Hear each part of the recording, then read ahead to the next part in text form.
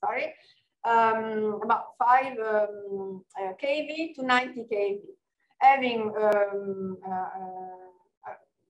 and knowing that we are working mainly on the below, let's say 40-45 kV. Here you have a schematic view of the optics hatch with a typical element for tailoring the beam, for conditioning the wide X-ray beam that we receive from a single band of insertion device from the ring. So we have primary slit attenuators, and the first collimating cylindrical mirror with a fixed geometry, having two different coating for filtering harmonics to a different range of energy. Silicon for lower energy and platinum coating for higher energy.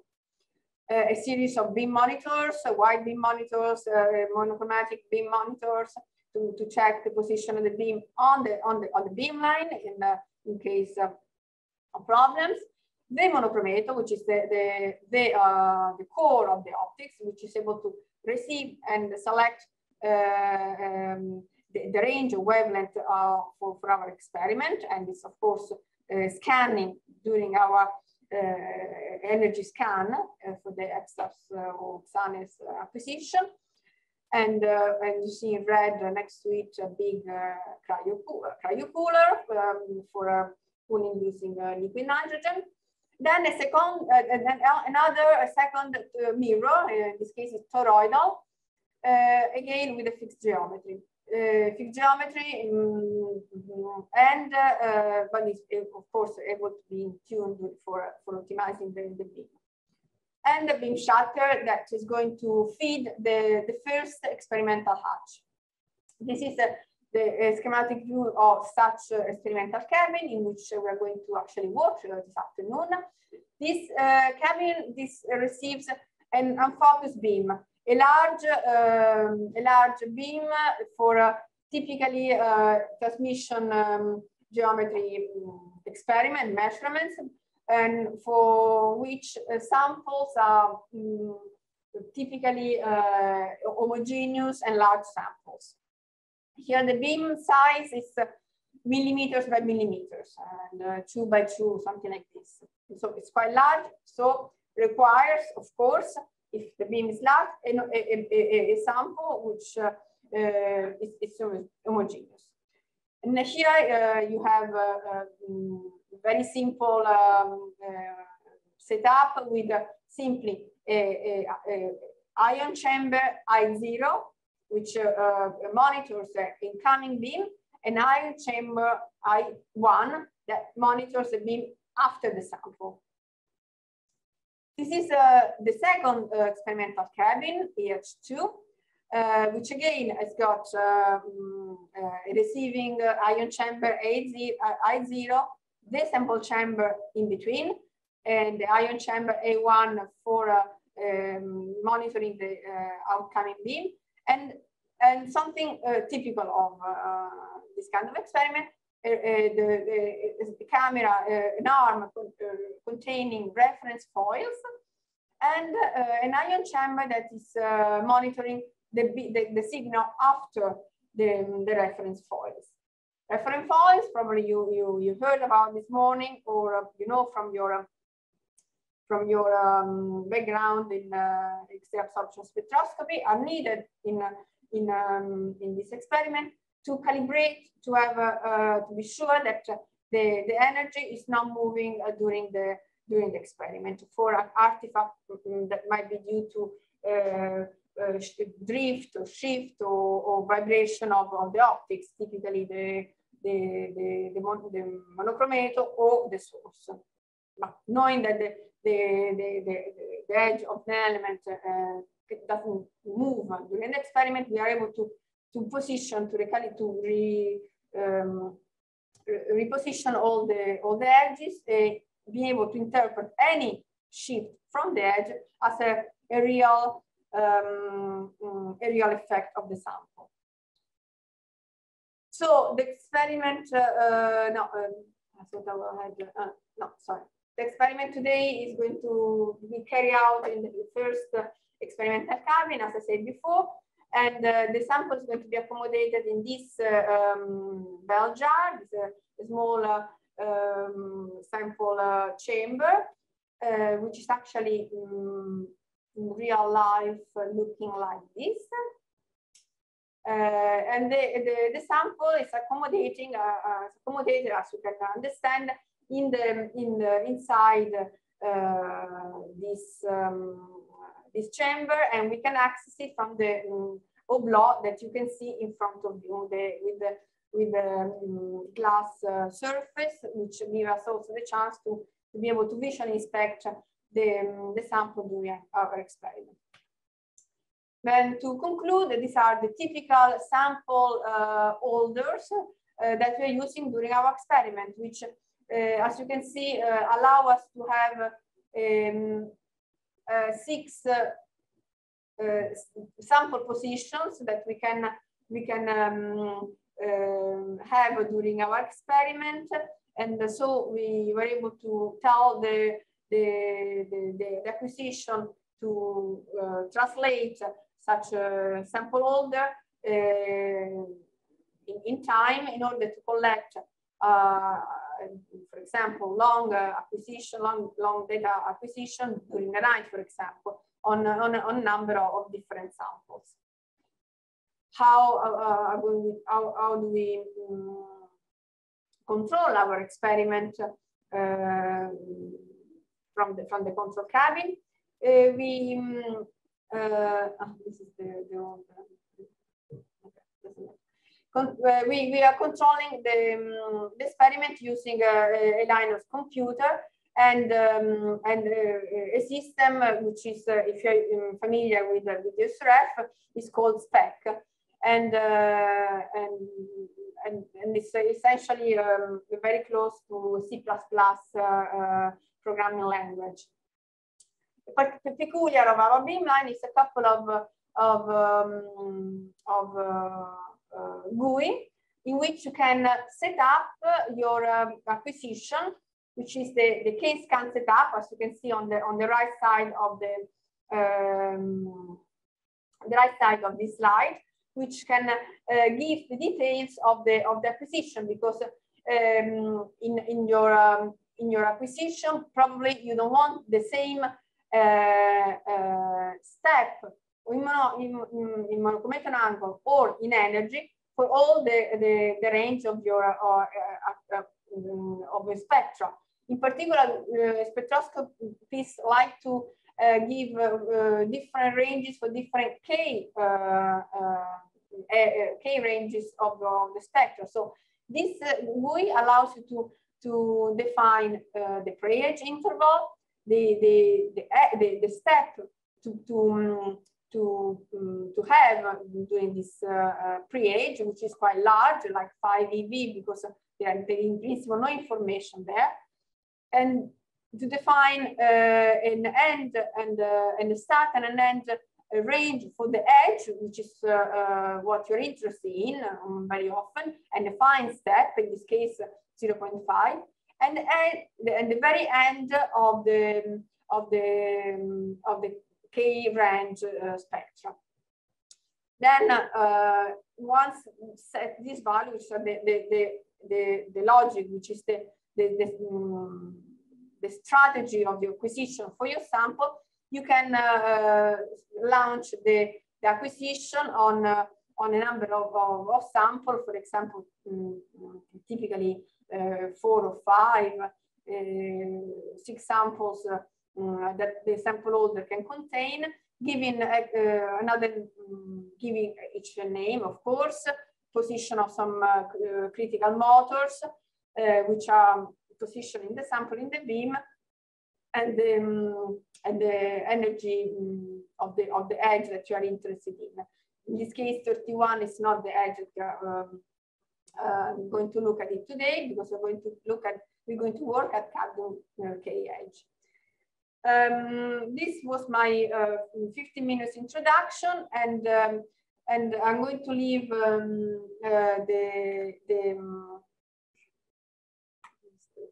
and I'm going to leave the screen and the keyboard to Tommaso, that is going to continue this presentation. And by the way, I forgot to say that we are going to have a coffee break, but a little later. We're going to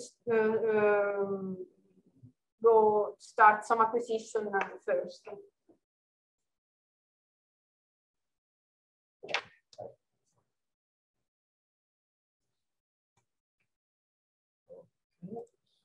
So,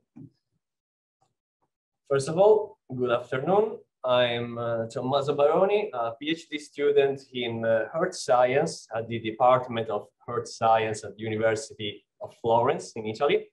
And I'm currently working on BM08, the beamline that Michela just presented to you, as a long visitor.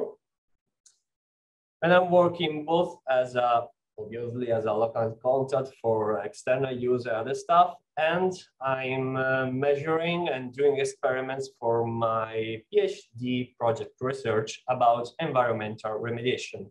And in particular, ways to remediate mercury polluted waters. So, as Michela was saying, we are currently acquiring the spectra of a cadmium selenide sample.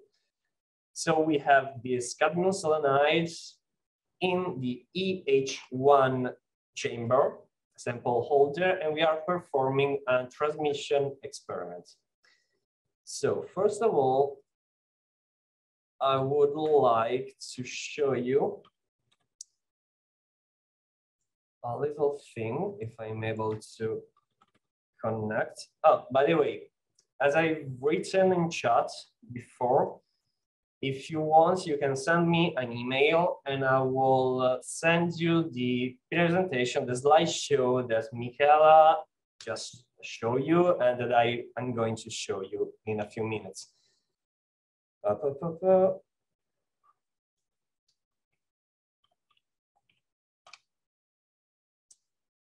No.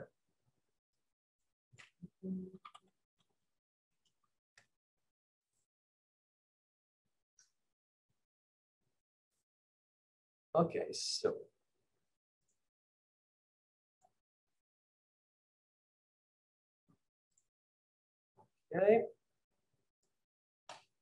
so instead of showing you a standard PDF presentation, I'm gonna immediately show you the softwares that we are gonna use in order to reduce and treat the data from the XAS experiment. The two softwares are Athena and Artemis. Athena is a software used in order to plot the data and starting the normalization process. While Artemis is a program that we are going to use later in the afternoon in order to treat the data imported through Athena and perform a proper fit in order to be able to acquire information on the local structure around our desired element. Now we are, as we said, we are acquiring the spectra of a cadmium selenide sample, at the K edge of cadmium, so around 26 kilo electron volts. While we are acquiring the spectra, I will show you in the meantime a spectra of a copper foil standard in order to be a little more, how can I say, in order to have a little bit of experience with the Athena software before treating our real data. So, by the way, this is Athena, the interface. All the time, you will have this kind of visualization with all the different options and a graphical window. where you can see your plotted spectra. So let's import the data from a copper foil, the acquisition, the XAS spectra of a copper foil. So this is the graphical window I was saying before, where you can see what you are currently plotting and importing in Athena. And this menu control what you are really importing, the data that you are importing in the program. And the very cool feature of Athena is that you can import together the spectra of your sample and the spectra of the reference. Because as Michaela said before, it is really important to acquire for each spectra of each sample that you are interested in, also a spectra of the reference. So you will have the sample and the reference afterwards, the sample, and you will be able, through your ionization chambers, to record the signal of the beam passing through the sample and then the reference. In this case, this is the file you are importing, and through these boxes, you are ticking the data that you want to import, to really import in Athena, and you want to plot in the graphical window.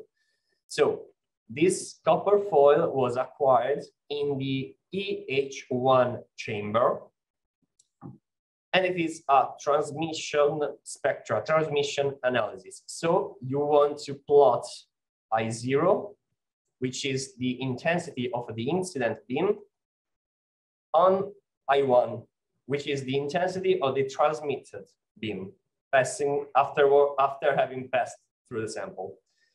Obviously, you want to import them in a natural log, because as you know from the theoretical lesson that you had this morning, but also simply for the law of Lambert-Beer, which is the base of every spectroscopy technique.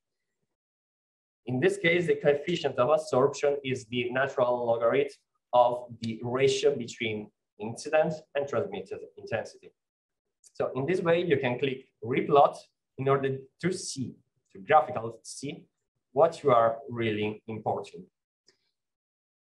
Meanwhile, you can select the columns referring to the reference. In this case, I can already tell you even if this file is not correctly labeled, that this one is the intensity of the transmitted spectra of the transmitted beam after the reference.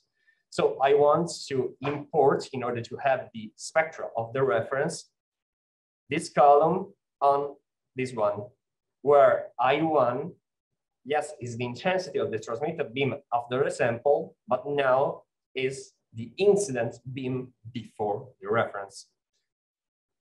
By the way, if you have any kind of question, any curiosity, if I don't know, if you have something that you didn't understand and you want to check again, you can simply write in the chat, because Michaela is currently looking at the chat. So if you have any kind of question, you can type there and then Michaela will report to me. Now, if I click on OK, I have now imported the spectra of the sample together with the spectra of the reference acquired together with the sample. And I can display into the graphical window my spectra. I can play a little bit with the, I don't know, with the visualization option, etc., etc., etc. So with this version of the Athena, you can see here you have two different color of buttons that you can use in order to plot, to change the graphical plotting options of the sample that you are currently selecting. So if I want to plot in the energy space the sample spectra, I will have to click on the sample spectra and click obviously on the E button. If I want to display my spectra in the wave vector space, I simply click on K, and as you can see, the visualization changed. If I want to do a Fourier transformation of the spectra in the wave vector space, I simply click on R, and now I have a visualization of my spectra in the distance space, etc., etc. The violet buttons instead are used in order to plot together multiple spectra. So if I tick both of the spectra and I want to visualize both of them at the same time, I will now click on the purple visualization buttons. And as you can see here, the two spectra are exactly the same because we were analyzing a copper foil in the EH1 chamber and a copper foil in the reference chamber. So this is the result we were expecting, the same exact spectra. Same exact spectra, obviously in the energy space, but also in the wave vector space and in the distance space, as you can see. So once you import a spectra in Athena, the first thing you want to do is to proper normalize the spectra, because these are raw data, and you need, in order to do any assumption about your spectra, you need to normalize it in a proper way. So XAS spectra is normalized in three steps generally. First of all, you need to acquire a good pre-edge line, which is the function which model the pre-edge part of our spectra. Then you'll need to choose a good post-edge line, which is the function who model the XAS part of the spectra, so the post-edge part of the spectra itself. And then you will need to adjust the E0 parameter, which is the edge of the spectra itself. So first of all, in order to take a good pre-edge function, you'll need to change the pre-edge parameter here in the pre-edge range. Usually a good pre-edge function starts in the further point of your spectra, which in this case, I can already tell you, is minus 200 electron volts. By the way, all the numbers that you see here, almost all the numbers, are electron volts in respect to the edge. That's why the parameter E0 is so important, because obviously if you change the edge, these parameters will change their meaning, obviously. Then you want to take the final point of your pre-edge line, pre-edge function, a little bit farther away from the edge. So you don't want to include in the pre-edge line any feature of the edge. In order to do so, it is better to zoom a little bit on the edge of the spectra. Here, through this line, you can change the range of zooming of the graphical window. So in this case, I can simply put 100 minus 100. Obviously, also here, the unit is electron volts in respect to the edge. Then I'll click on E. The visualization obviously is changed. And you can already see that this is the final point of my pre-edge line. This is the edge, the current edge that the system automatically takes. And you can see that the spectra here arise a little bit in this section So maybe it's better to put this final point a little bit further away from the edge itself in order to be sure not to take any points which are, how can I say, sorry? Any points which are bounded to the spectra itself. So if I take this point and I don't know, I can simply put -40. Now this point is a little bit farther away from the edge. And now I'm sure that I'm not taking any point related to the edge itself. Because you see here, the spectra arise a little bit. So I know that here it is already feeling, it is already, I can say, under the effect of the edge. And so this is our pre-edge line.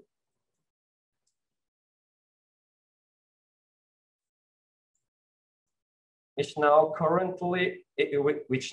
it is correctly modelizing the pre-edge part of the spectrum. Then, second step, post-edge line. Clicking here, I can visualize the function that my system, that Athena, is currently using in order to normalize the spectra. And a good post-edge line follow. Okay, a good post-edge line follow the spectra without following the oscillation.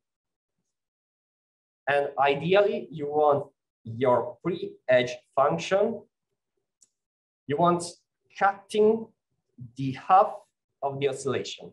So a good post-edge line follow the spectra, but doesn't follow the oscillation and cuts in the middle point, approximately, your oscillation.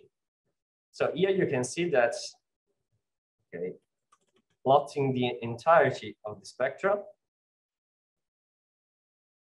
Well, it's pretty long.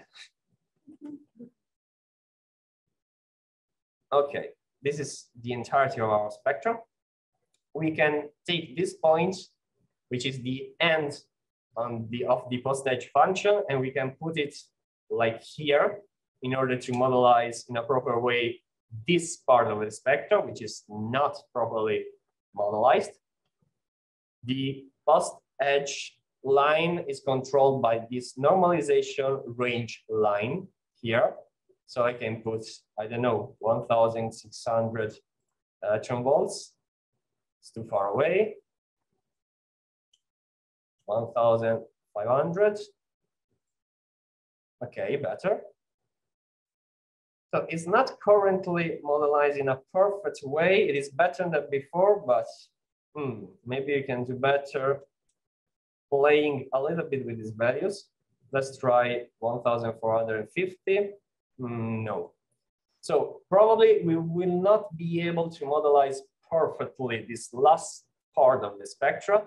So the best we can do is to put the last point of the spectra itself, like 1,500. I think this is the best possible result. Maybe you can go 1,520 or something like that.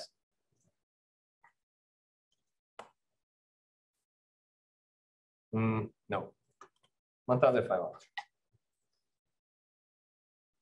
The rest of the function is pretty good. We can maybe try to lower a little bit this post-edge line. This is the point, the reference point that Athena is taking in order to start the function. So we can change this a little bit and move. Maybe we can try to move this point here in order to see if the function will change its shape.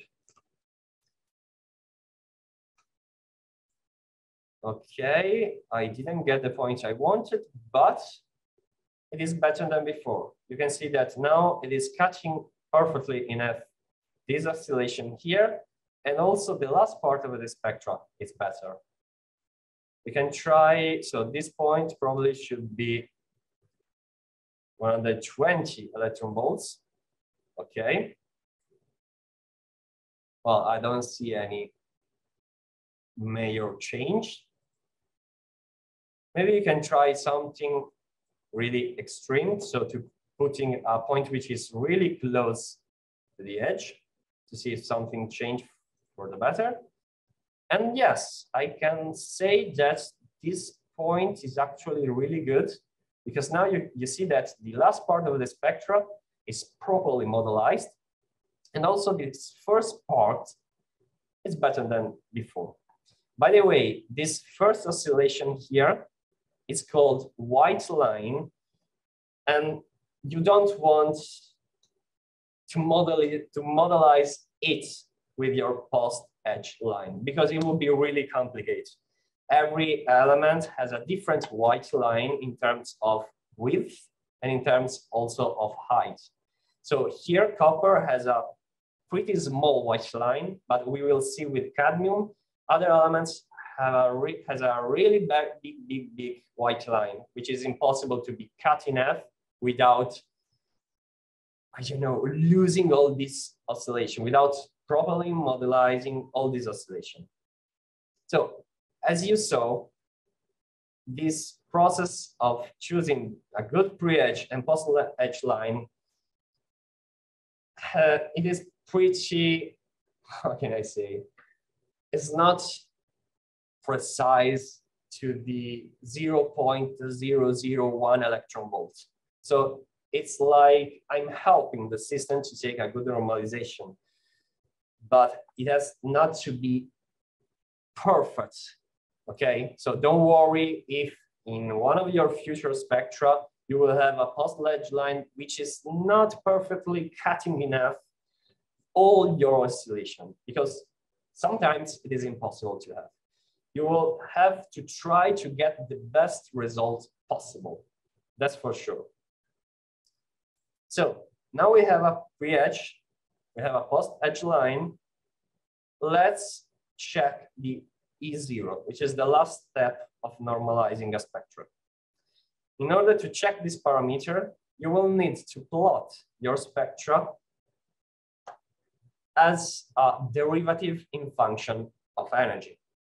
So in order to do that, you simply click on derivative, on the option derivative, which is right here, and you zoom a little bit around the edge. A little bit more. Perfect. So your E0, so your edge, will be the first maximum of derivative. So you see that this is your current E0, and it is located on the maximum of the first derivative peak. So it is pretty good. Maybe we can move it a little bit on the left. So you can simply play with this value and see. I don't know why it went like here. Let's try to change it a little bit. Well, I don't know why Athena is visualizing this point floating in midair, but I can assure you that this value is correct. So this is the maximum, the first maximum of derivative of your spectrum. So it is a pretty good E0. And I'm sorry if I'm switching a lot between this interface and the graphical window, but unfortunately, this program, and in particular, the next one we are gonna see, Artemis, have a lot of different windows. So when you will need like 2 displays or a 30-inch monitor in order to plot them in a proper way, in order not to switch every time between the different menus. They are not perfectly optimized, but they're pretty good for the job. Okay, so now you know that clicking the normalize button, you will have a properly normalized spectrum. So this is your spectrum normalized. Next step check your spectra in the K space, so in the wave vector space. Here I can already tell you that this K max is not the current, is not the real K max. We can go up to at least 18. Okay, maybe even more, 20. Okay, so this spectra is pretty long and is really, really, really good. So you can really look to the spectra and forget it, because usually when you have natural samples or complicated samples, you will never have such a good spectra, such a good quality of the signal without background noise. This is a really, really, really good spectrum. We will see afterwards the spectra of our sample, which is a standard, so it will be pretty good, but it will not be as good as this one. Usually the metal foils are really good candidates in order to obtain the best spectra possible. So with this window option, you're gonna see graphically how much of the K space you are going to use for your Fourier transformation. Because as you've seen this morning, in order to go from the wave vector space to the distance space, you will need to perform a Fourier transformation. The window, the K window, has to be the larger possible, obviously. So you want to use as much signal as possible, but you will have to, how can I say, you will have to look really to the noise. If your spectra is really, really, really noisy, probably you want to transform in the distance space a little bit less of your signal. We will see with the real sample spectrum, okay? But in this case, since this signal is all pretty good, we can take as much as we want. Here, the K range for the Fourier transformation is controlled by this line in the Athena. So you can see that your maximum can be, without any problem, around 18. Your starting point, I say, I want to have the start of the integration window right here, because a good Fourier transformation window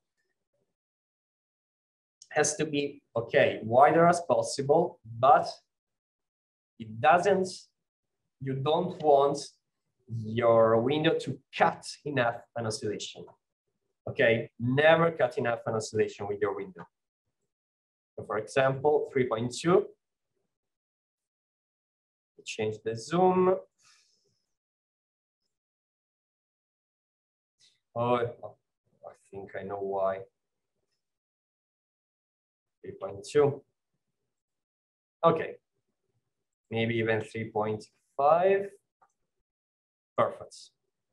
And here I can move maybe a little bit further away. So like 18.4. Maybe a little bit more, 19.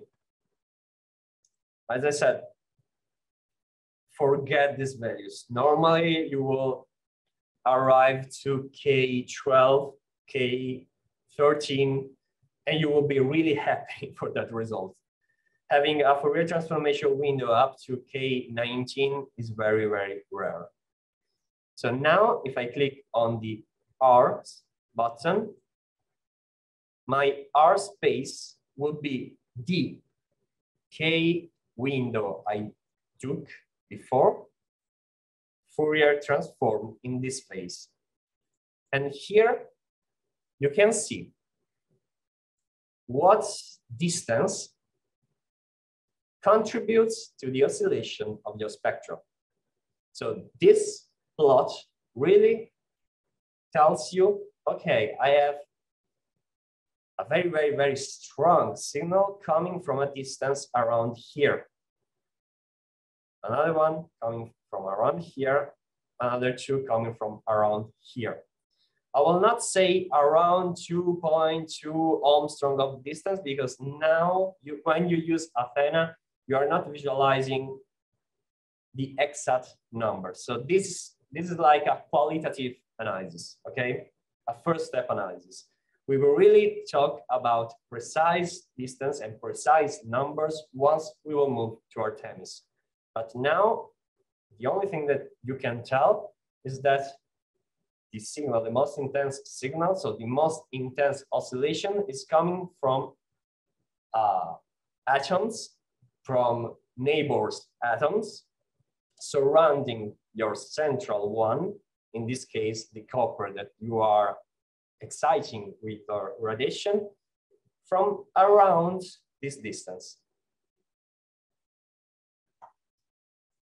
So this is Athena. I think that we just finished the acquisition of the spectra of the real sample. So let's look to the cadmium selenide. In order to do that, we want, first of all, to import, this is the spectra, to import the spectra in this computer. I will show you some passages that you don't need to know how they work precisely. This is how local contact will help to prepare your data. So there is this kind of Python script, which we use in order to treat the raw data. So this is the spectra that we just acquired. We open it, we treat with the script, and now it is ready to be imported in Athena. So let's say file, import. We take the cadmium selenide spectrum, open. And now, as we have done before, we will choose the columns to be imported in our program. So this is the most realistic situation. You saw before, for the copper spectra, we had like 5, 6 columns. This is a proper file with a lot more columns than before. And all these zeros are related to the fluorescent detector, because now, as we said before, we are acquiring a transmitted spectra. So in this case, we turn off the fluorescent detector in order not to register any kind of fluorescent signal. And that's why we have all these zeros. So since our sample is in the EH1 chamber, we need to look to the I0 and I1 EH1 signal. So not this one, not this one, but these two. I0 EH1, I1 EH1, which would be the first, second, third, fourth, fifth, sixth, and seventh column from the end of the spectrum. So 1, 2, 3, 4, 5, 6, 7, and 8th column. Well, I think I made a mistake. So probably these two. Okay, perfect. So let's check again. 1, 2, 3, 4, 5, 6, and 7. 1, 2, 3, 4, 5, 6, and 7. Perfect. So natural log, since we are looking to transmit the spectra, and obviously we want I0 on I1. This is the correct shape that the XAS spectra should have. Then we want to import, together with the sample, its reference. So we click on import reference channel, which should be, since the reference is in the reference chamber, we want to look to I1 EH2, which will be the incident signal for the reference, and IX EH2, which will be the transmitted signal for the reference. So this is much easier. 1, 2, 3, 4, 5, 6. So is the 5th and the 6th column. And so 5 and 6, natural log. Same element, obviously, because I can already tell you that in the reference chamber, we had a cadmium foil. So both of them natural log, okay. And now I have also my cadmium selenide spectrum and its reference acquired together with a sample. You can already see that it is a pretty good spectra. If I plot it in K, it is pretty good.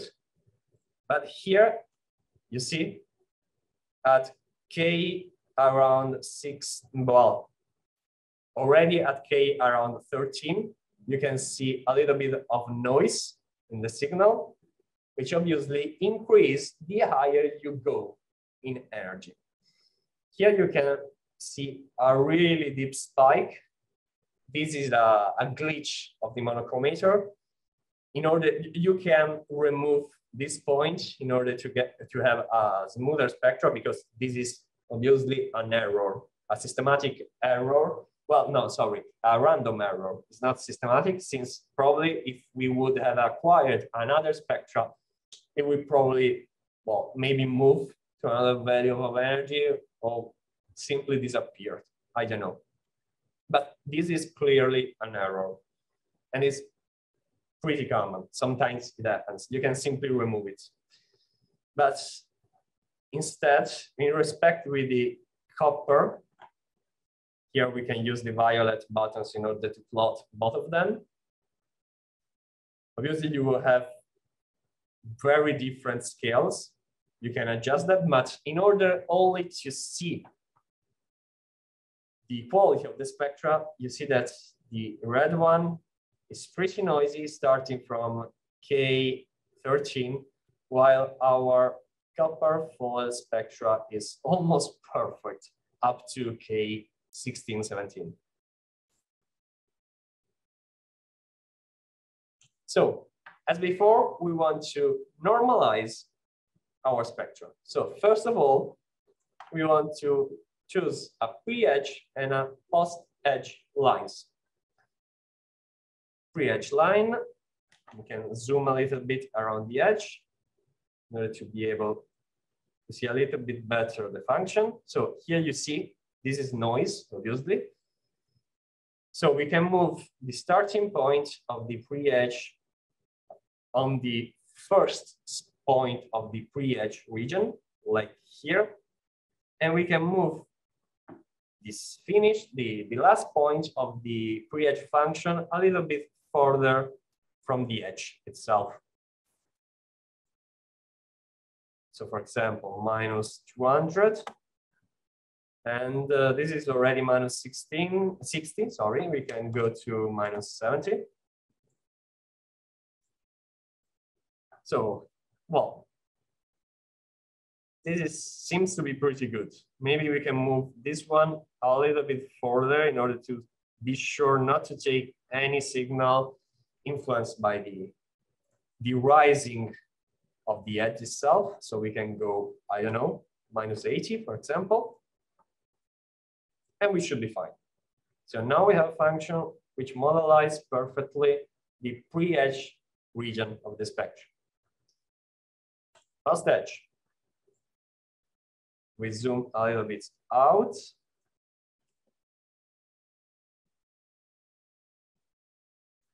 A little bit more. And you can already see that, well, this one, you see this little indentation here. This one, this is probably the cause of the glitch we saw before in the K-space. So this is a problem of the monochromator.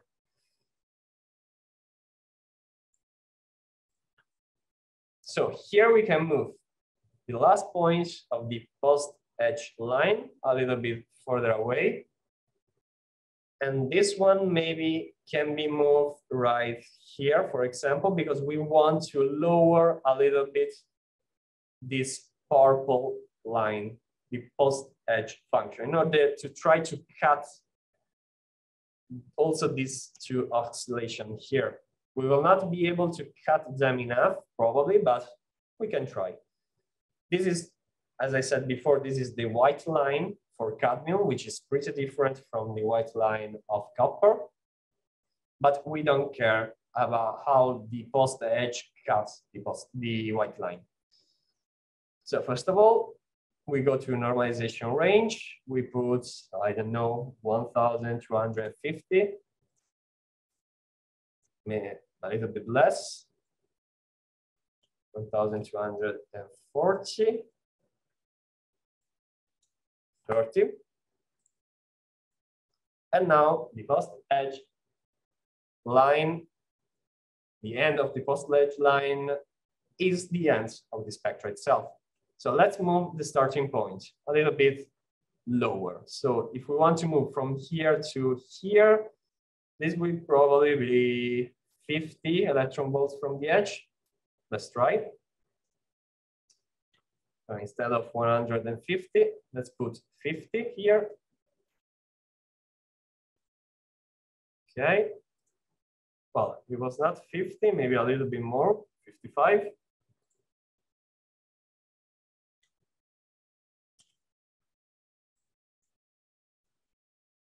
Okay.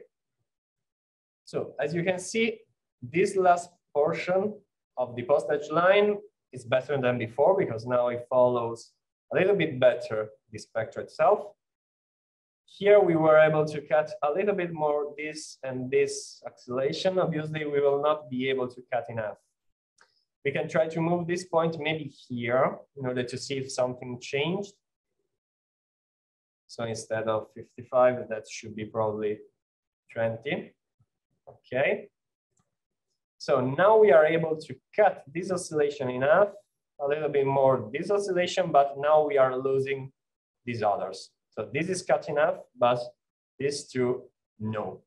So I think that we can try to average this function, putting this point where we put that before, 55. And now the post-edge line is cutting a little bit better this, and this oscillation, even if we will not be able to cut more these two. Okay, it's not a problem. You have to obviously try, as I said, the best result possible considering all the spectrum. So now we have post-edge and pre-edge done. Let's take a look to the derivative. Let's zoom a little bit around the edge.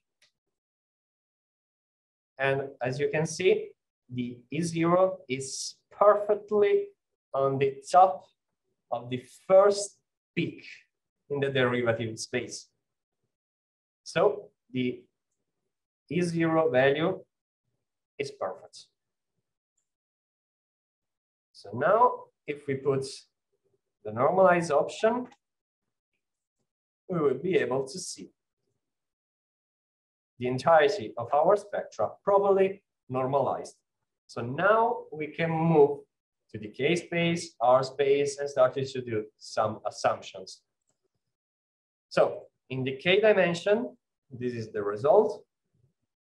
As I said before, you want to take a K window as wider as possible, but you want to avoid the part of the spectra affected by too much noise. So this spectra is not bad, okay? It's not at all. If we remove this glitch, maybe we can try to take all the spectra itself. The problem is that at higher K, the probability of taking too much noise, it's higher. So probably for now, I'll take only a window up to K15 or something like that in order to avoid this part of the spectrum. We have a lot of data. K15 is a pretty good limit for a sample like this, because it is acquired at ambient temperature. It is acquired with a very low energetic beam, because now we have a beam which is only 35 milliamperes of intensity instead of the usual 200 milliamperes.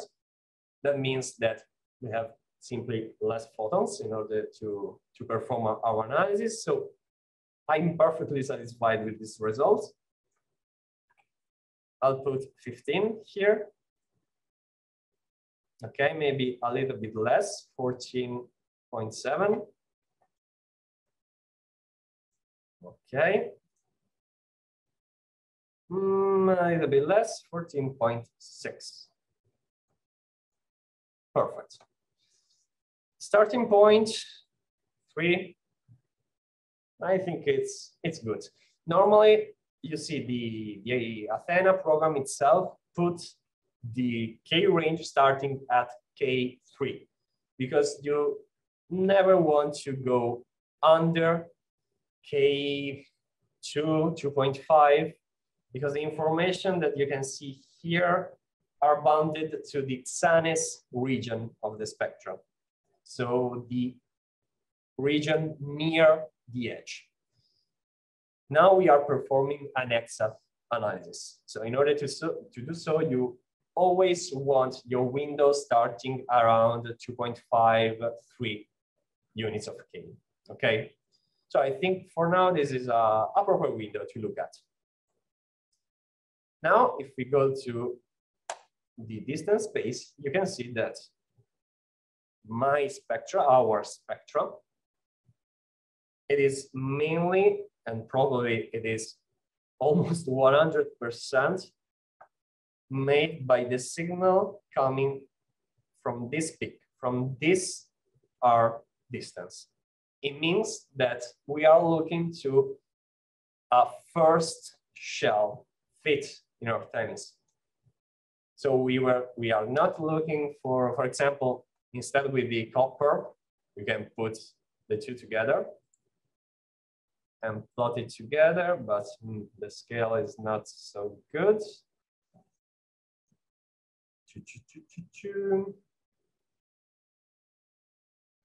I should be able to change the scale, probably. Not by the importance of K. Well, let's see one by one. Maybe it's easier.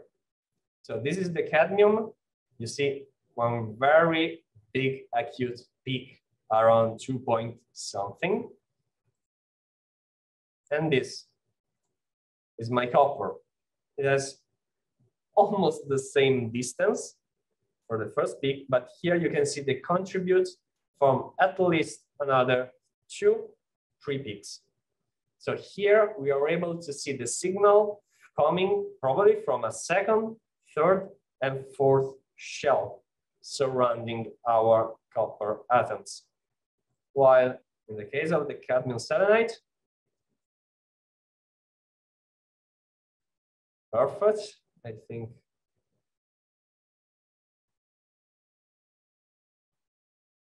Okay, it almost crashed. While here, cadmium selenide, you see, you are not able to, this is all noise, I can already tell you, you are not able to see any other peaks. So probably with this kind of analysis, we are limited to observe a first shell signal. So we acquire a spectra, we import with Athena, we normalize it. The next step will be saving this spectra in the key K dimension. So if you go to File and you save current group as key of K, okay, this option right here. Save current group as key K. You can save it in the folder of your experiment. It will take the key K extension. You save it. And now you are ready to use Artemis in order to do a proper fit. So I don't know if you have any questions about this first part. As you can see, it was pretty schematic. In order, you have to memorize all the different operations that you have to do using this software. By the way, as I already told you, I have a PDF presentation with the slides illustrating this process that we had just done. So don't worry, you can simply send me an email in order to request the PDF presentation in order to have a little bit of a reference point. But yeah, that's all for Athena. Okay, there are many other functions that you can use. For example, we saw before that we have this kind of this glitch inside our spectra. We can use the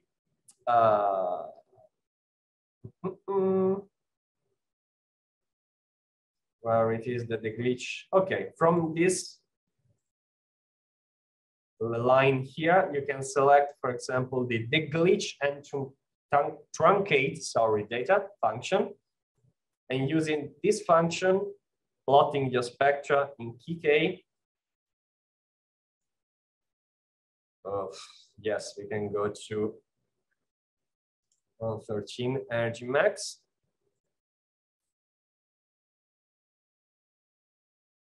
Okay, so come on, Athena.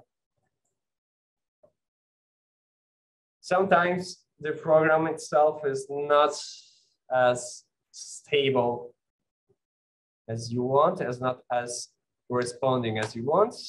So when you see that it is almost freezing, simply calm and not click around. So you see this point is the responsible for that glitch we saw before. So we can simply click on choose a point, click on this point, and remove it. In this way, if we go to the main window and we plot again in K our spectra, you see that the glitch is gone. You can recognize a glitch because it is due to only one point.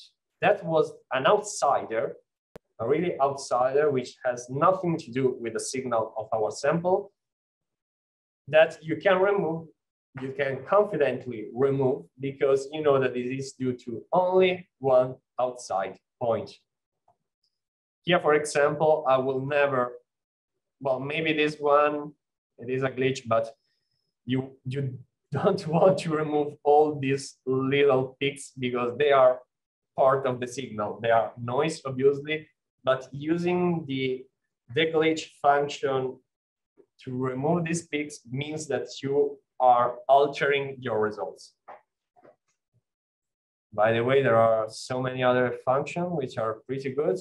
Another one is the align function. So for example, if I take multiple spectra of my sample, for example, before we took another one in order to simply control our sample, which should be, well, we didn't treat with the Python. So this one, definition. So we acquired 2 spectra for this sample, okay? We obviously normalize and do all this stuff with one of the spectra, but let's import also the other one. So why acquiring multiple spectra for a sample? Obviously, your objective is to reduce as much as possible the background noise.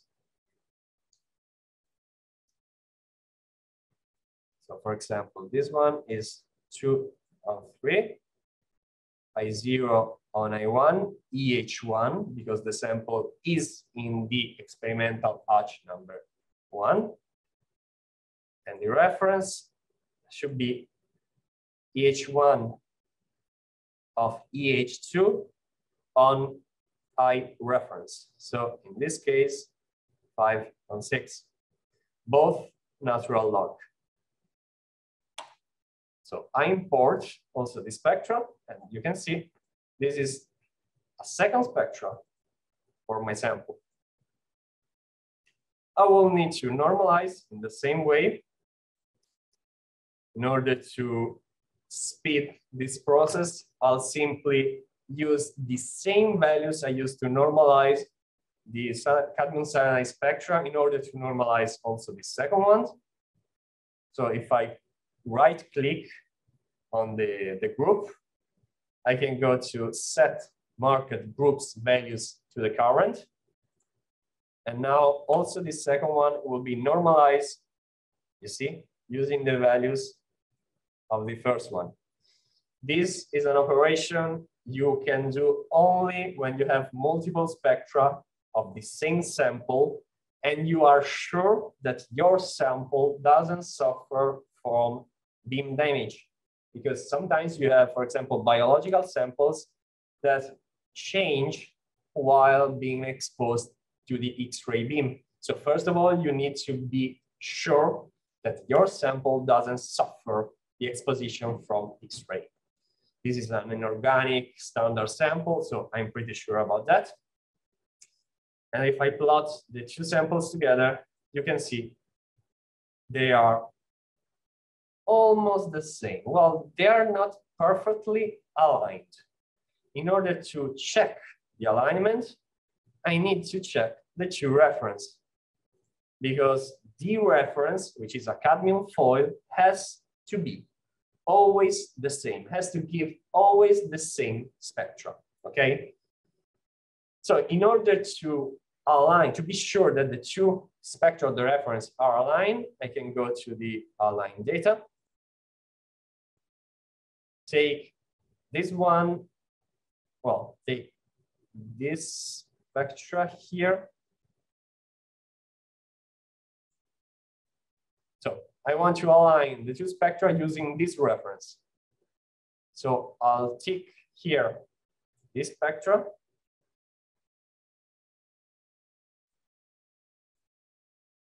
Well, sorry, but usually I use another version of Athena and it's a little bit different, but you simply want to put the 2 spectra you want to align here. And if they are pretty good, you click on Auto Align. The software will align the 2 spectra. I don't know why, but these, well, they are not so good as I was expecting. But if you return to the main window and you plot the 2 references together now, you see they are the same. There is a little bit difference in the amplitude of the oscillations here that you can see better maybe if I zoom a little bit. Here. But the most important part is that the edge has to be the same. You are looking to the same element, same foil, so the edge has to be the same. This oscillation in amplitude are probably due to the beam itself, because we are using a very low energy beam, and probably we were applying this spectrum near the refill of the beam, I don't know if you know how the beam here at the ESRF function, but each hour you have a refilling in the storage ring. So the electrons which run inside the storage ring are refilled every hour. And so you can have a little bit of shift in the intensity of the resulting beam. Normally, you don't see this shift in energy, but when you work at low values, you can see that. And you can see also here, there are really big difference, considering that you are looking at the same spectra. Well, something didn't go as expected here. So by the way, the most important part is the alignment. So we align the edge itself. So now we can be sure that the two samples are perfectly aligned. You see that the little bit of shift we had before, it is now gone. So the two spectra are perfect aligned. Here you can see for the red one, there is this indentation. Probably this is another glitch of the monochromator. If I put in K,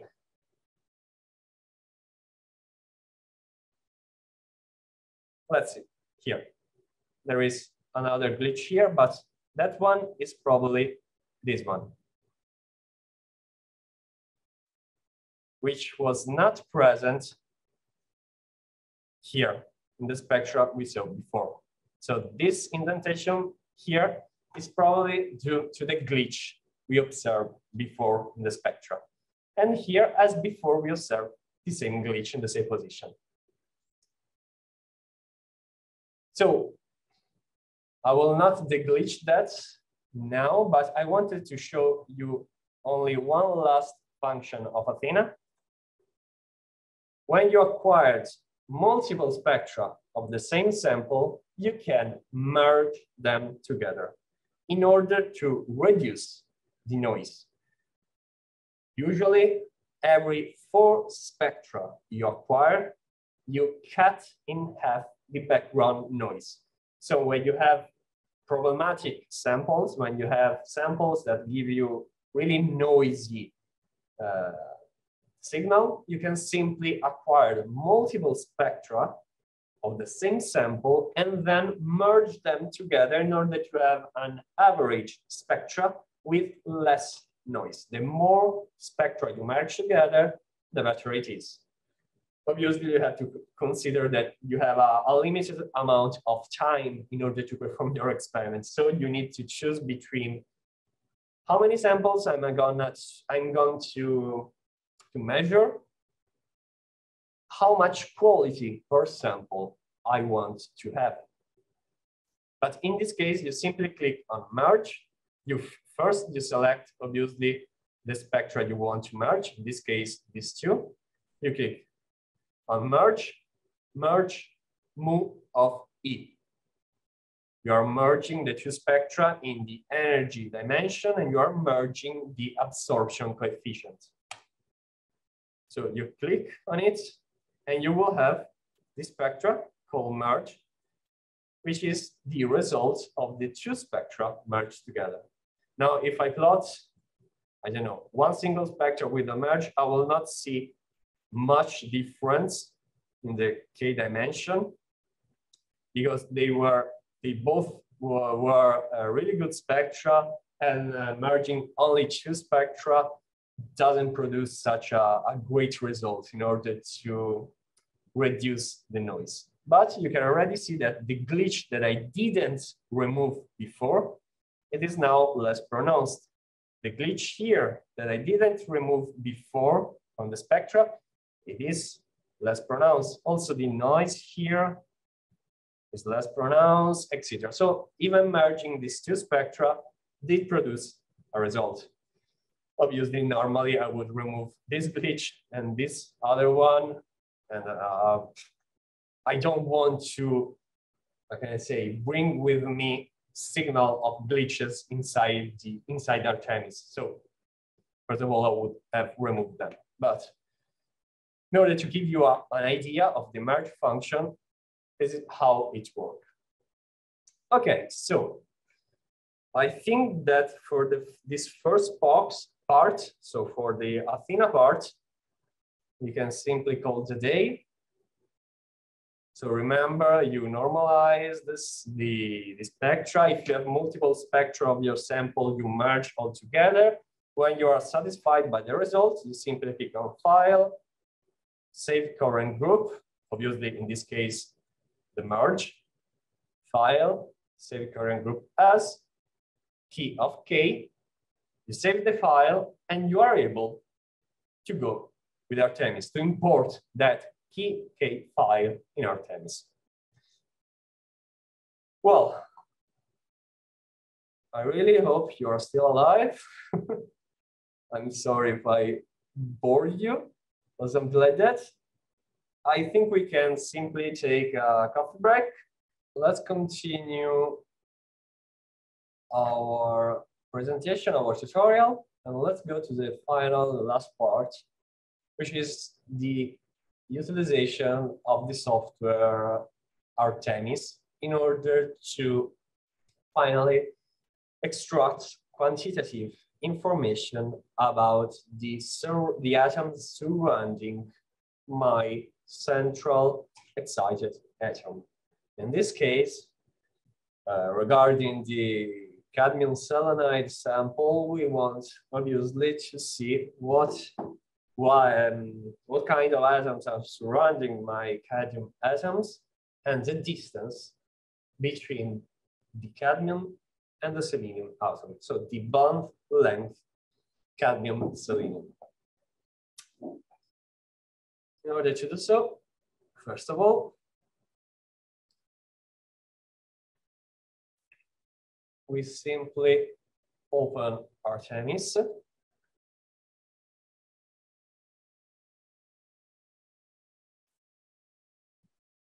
is right here. And I'm really sorry, I will try to be as much clear as possible, but this version of that Artemis, the Demeter version that we are looking to, has a lot of windows. In some case, you are gonna have 5 or 6 different menus on your desktop that you are going to use in the same time. So this is the software.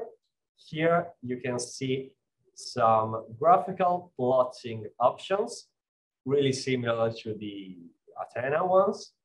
And here you have an interface like a little lobby where you can access different parts of the software itself. First of all, you want to open the key K file you saved before. So File, Open. You go to the folder of your experiment. You put obviously all files. And here should be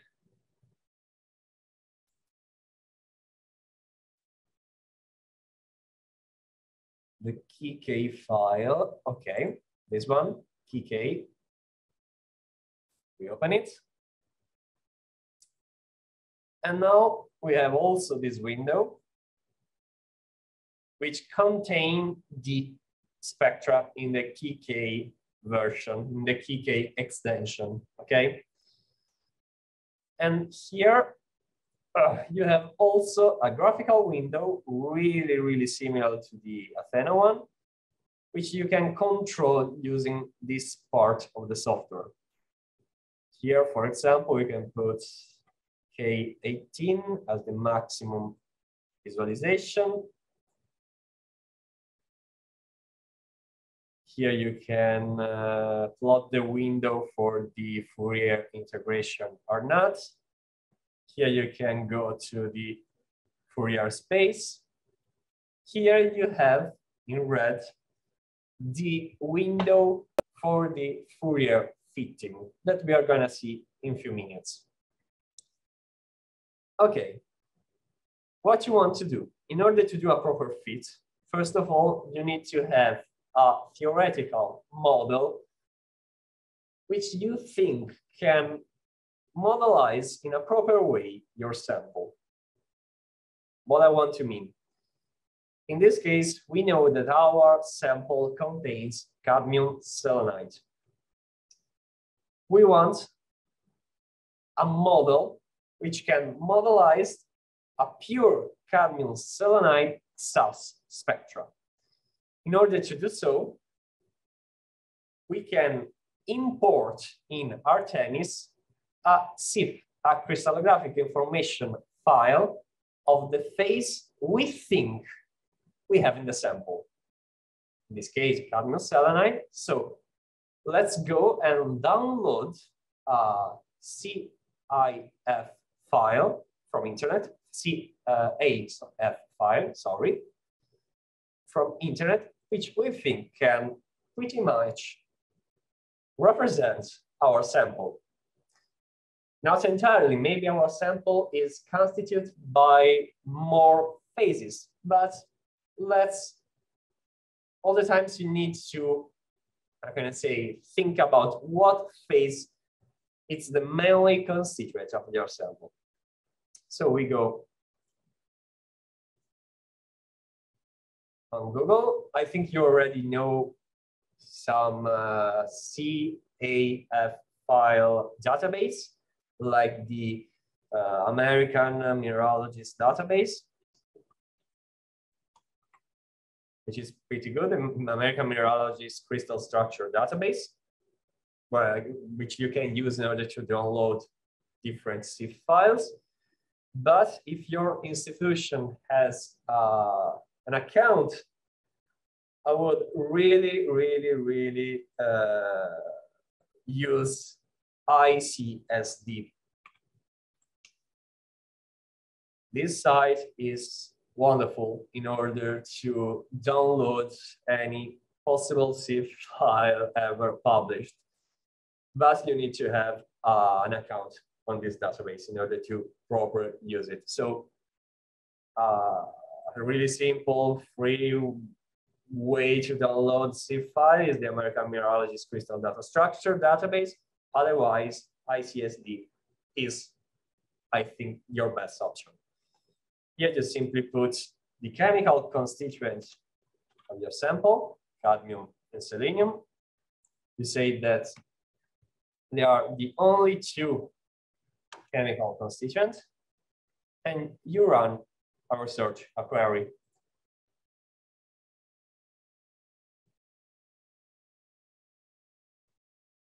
And here you have all the different cadmium selenide phases ever published, which you can, for example, order from a spatial group indexing.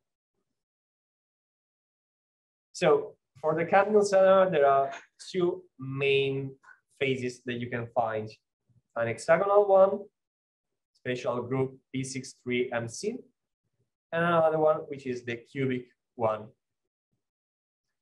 F-43M.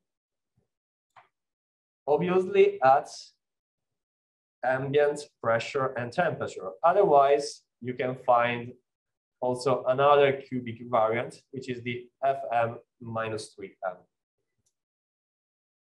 So we want obviously to take a CAF file of a phase at ambient temperature and pressure.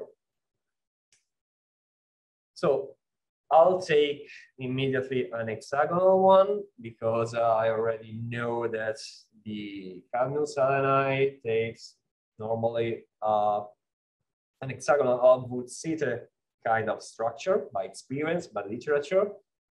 Otherwise, you will have to download first an hexagonal CAF file, then a cubic one, and try to do the fit with both of them in order to see which is the best fit, which CIF file can fit better your results, your sample.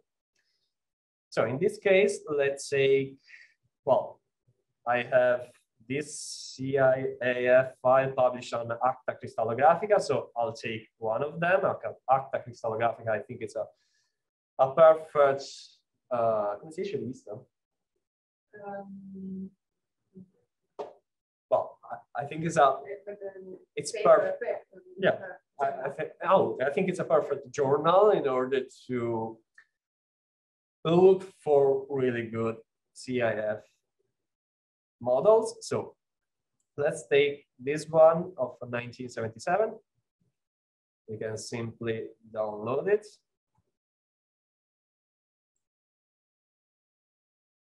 And I'll copy that in the folder of the experiment.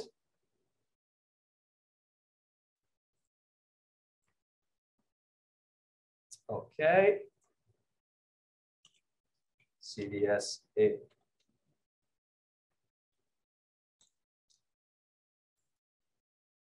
Perfect. And now I'm going to open it with Artemis. Import crystal data. All the files, user meeting. Let's import the file. Here you can see some information, pretty basic information about the structure you are gonna import. And you have, once you checked the information, you click on Run Atoms, and then Run FEF. These two functions will take your crystallographic structure and will simulate X-ray absorption spectroscopy experiment in order to extract the spectra that you would obtain using that perfect crystallographic information file, and in order to understand the component of that spectra. So the different path that the photoelectron wave take inside your crystallographic information file structure. Because you already know that the XAF, the oscillation in the XAF part of the spectra are due to the final form, the final stage of the photoelectron waves occurring inside your structure, which are diffused, retro-diffused by the atoms surrounding your excited atoms, in this case, cadmium. So this menu here lists all the different paths that the photoelectron wave can take inside the structure, up to 5 Armstrong. You see, ref is the distance between the central atom, in this case, I put cadmium as central atoms, and the atoms surrounding the cadmium, which are responsible for that signal in the XAF spectrum.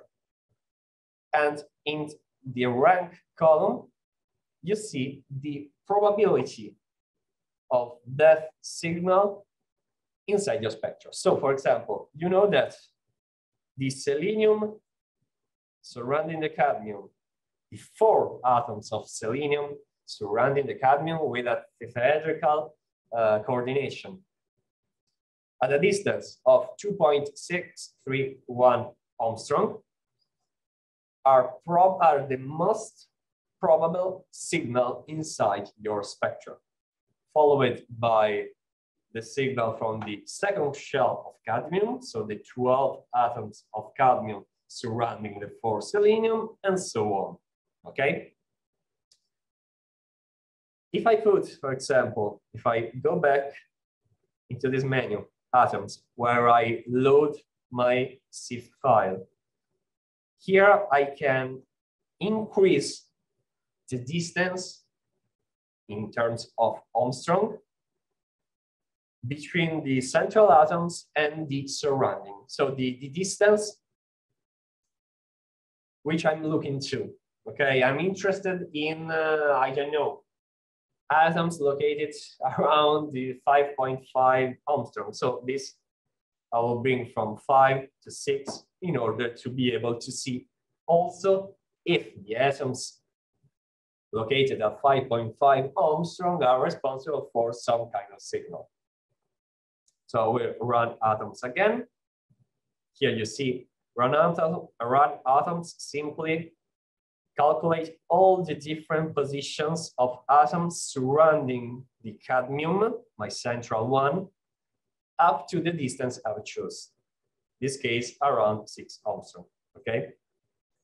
Run FEF simply calculates the path of the wave of the photoelectrons inside the structure up to, in this case, 6 Armstrong.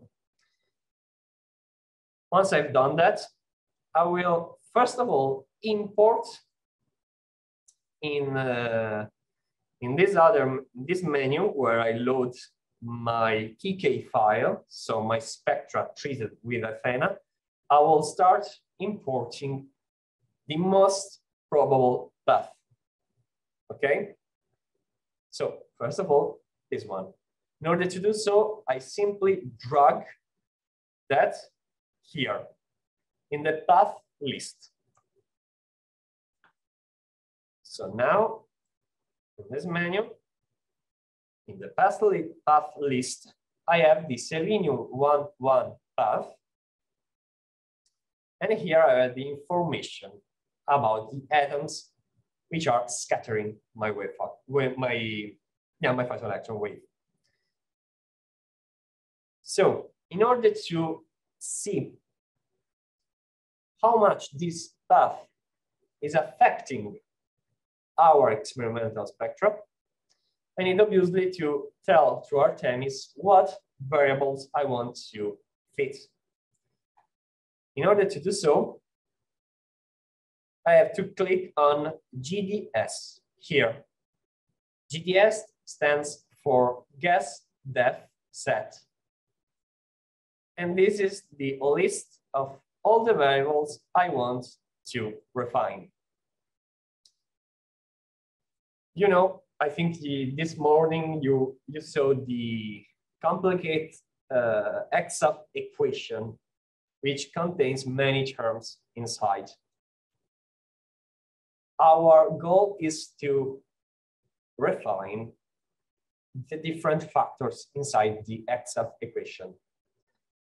First of all, the S0 squared, the delta energy, the delta distance, and the sigma square.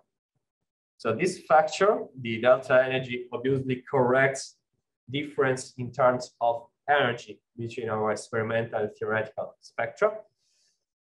This factor obviously looks to the distance, difference in terms of distance between the central atoms and the surrounding one, the neighbors.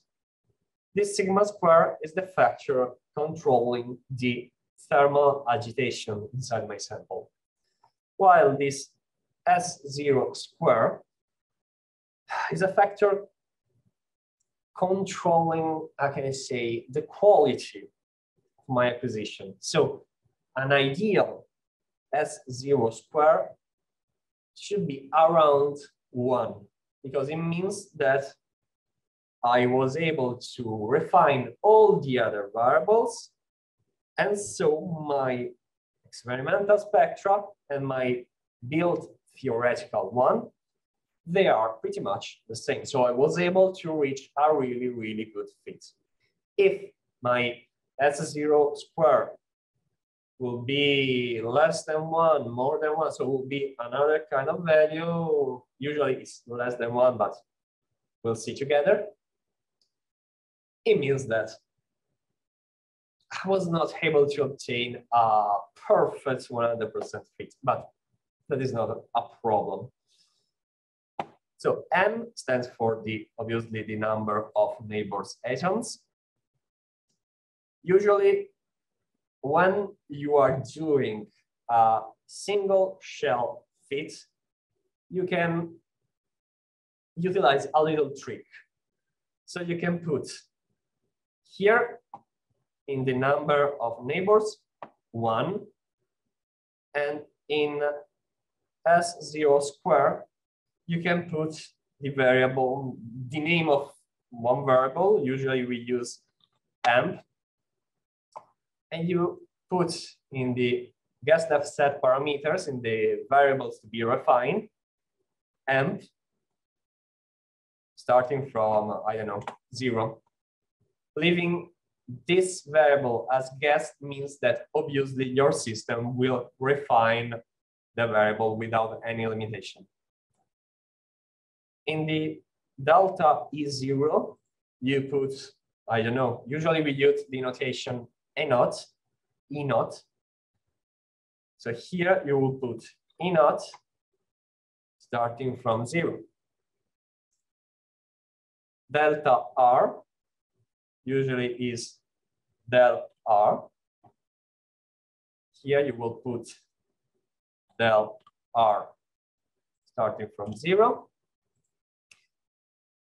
Sigma square, you can use the notation SS. And usually when you do a fit of the sigma square variable, you put the value of 0.00t. It's like a magical value. Well, here in AMP, we can maybe put 1, which is the desired value. Okay, so as I said, when you have a first shell fitting, here you can put an n and in S0 squared amp.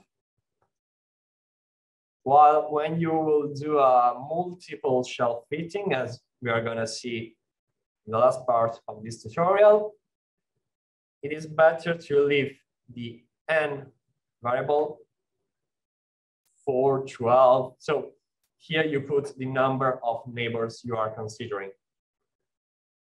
without modifying that.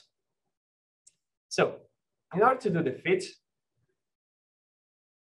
first of all, we need to figure out what part of the spectra we want to fit. For example, here, we want to fit, obviously, in the R space, because we want to have information about the main information we want to have is the distance between our backscattering atoms. And we are gonna decide the window in the R space that we are gonna fit. In order to do that, first of all, we have to choose the window in the K space to be transformed, to be Fourier transformed in the R space. So as before with Athena, here we will have to choose different parameters. So for example, here 3 seems okay. Maybe you can put 2.9 in order to have the starting point a little bit on the left. This endpoint, I think we can move right here around K 14.5.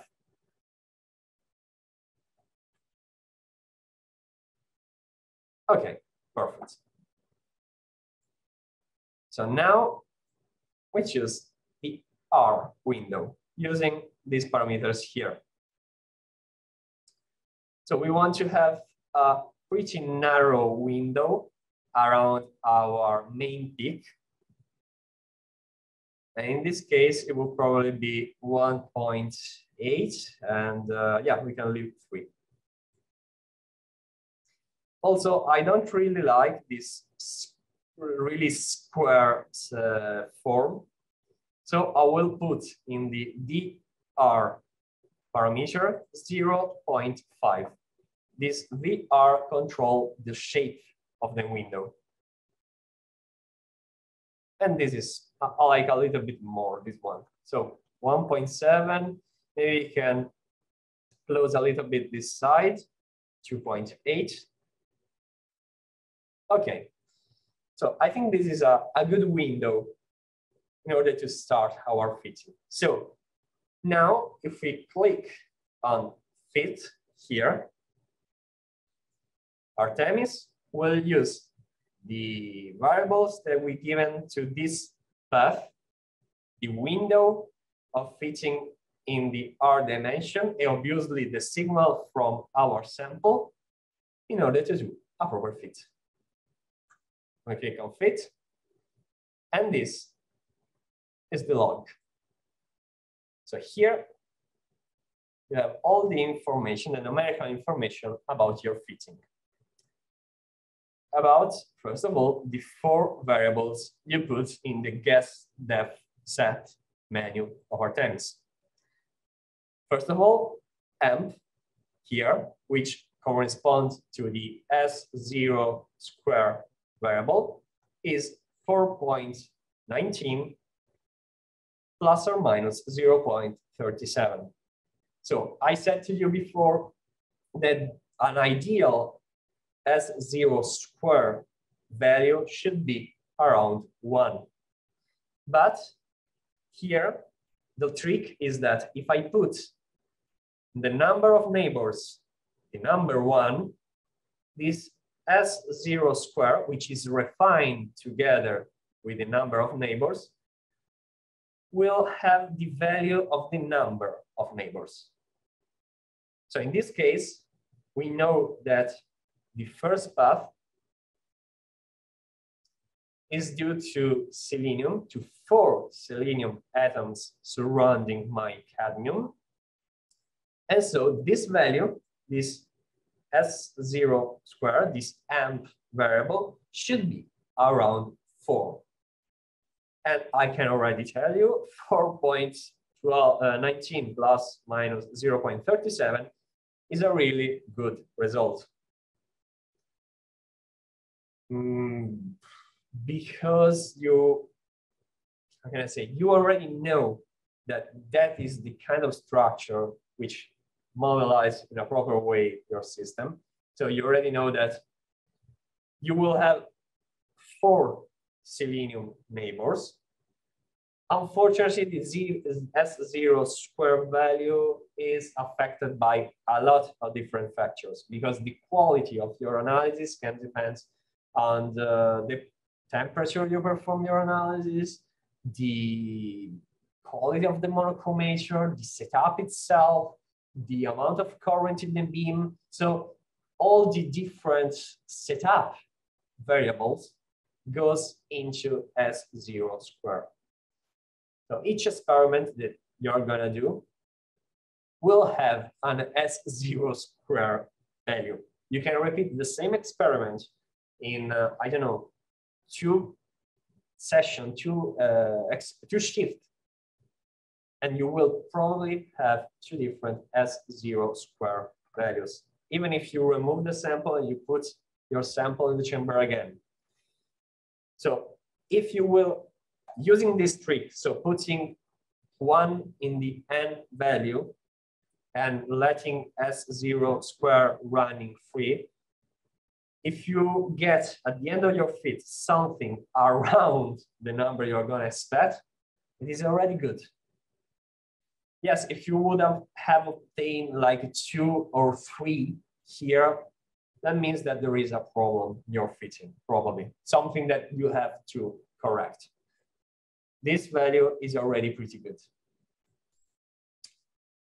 Then the E0 variable, the value controlling the delta energy, a really good value should be less than 10. So 3.86 plus minus 1.06 is really good. It means that your fitting is going as planned. Also, sigma square, which is 0.006 plus or minus 0.005, is pretty good. Sigma square around well, less than 0.01 is really, really good.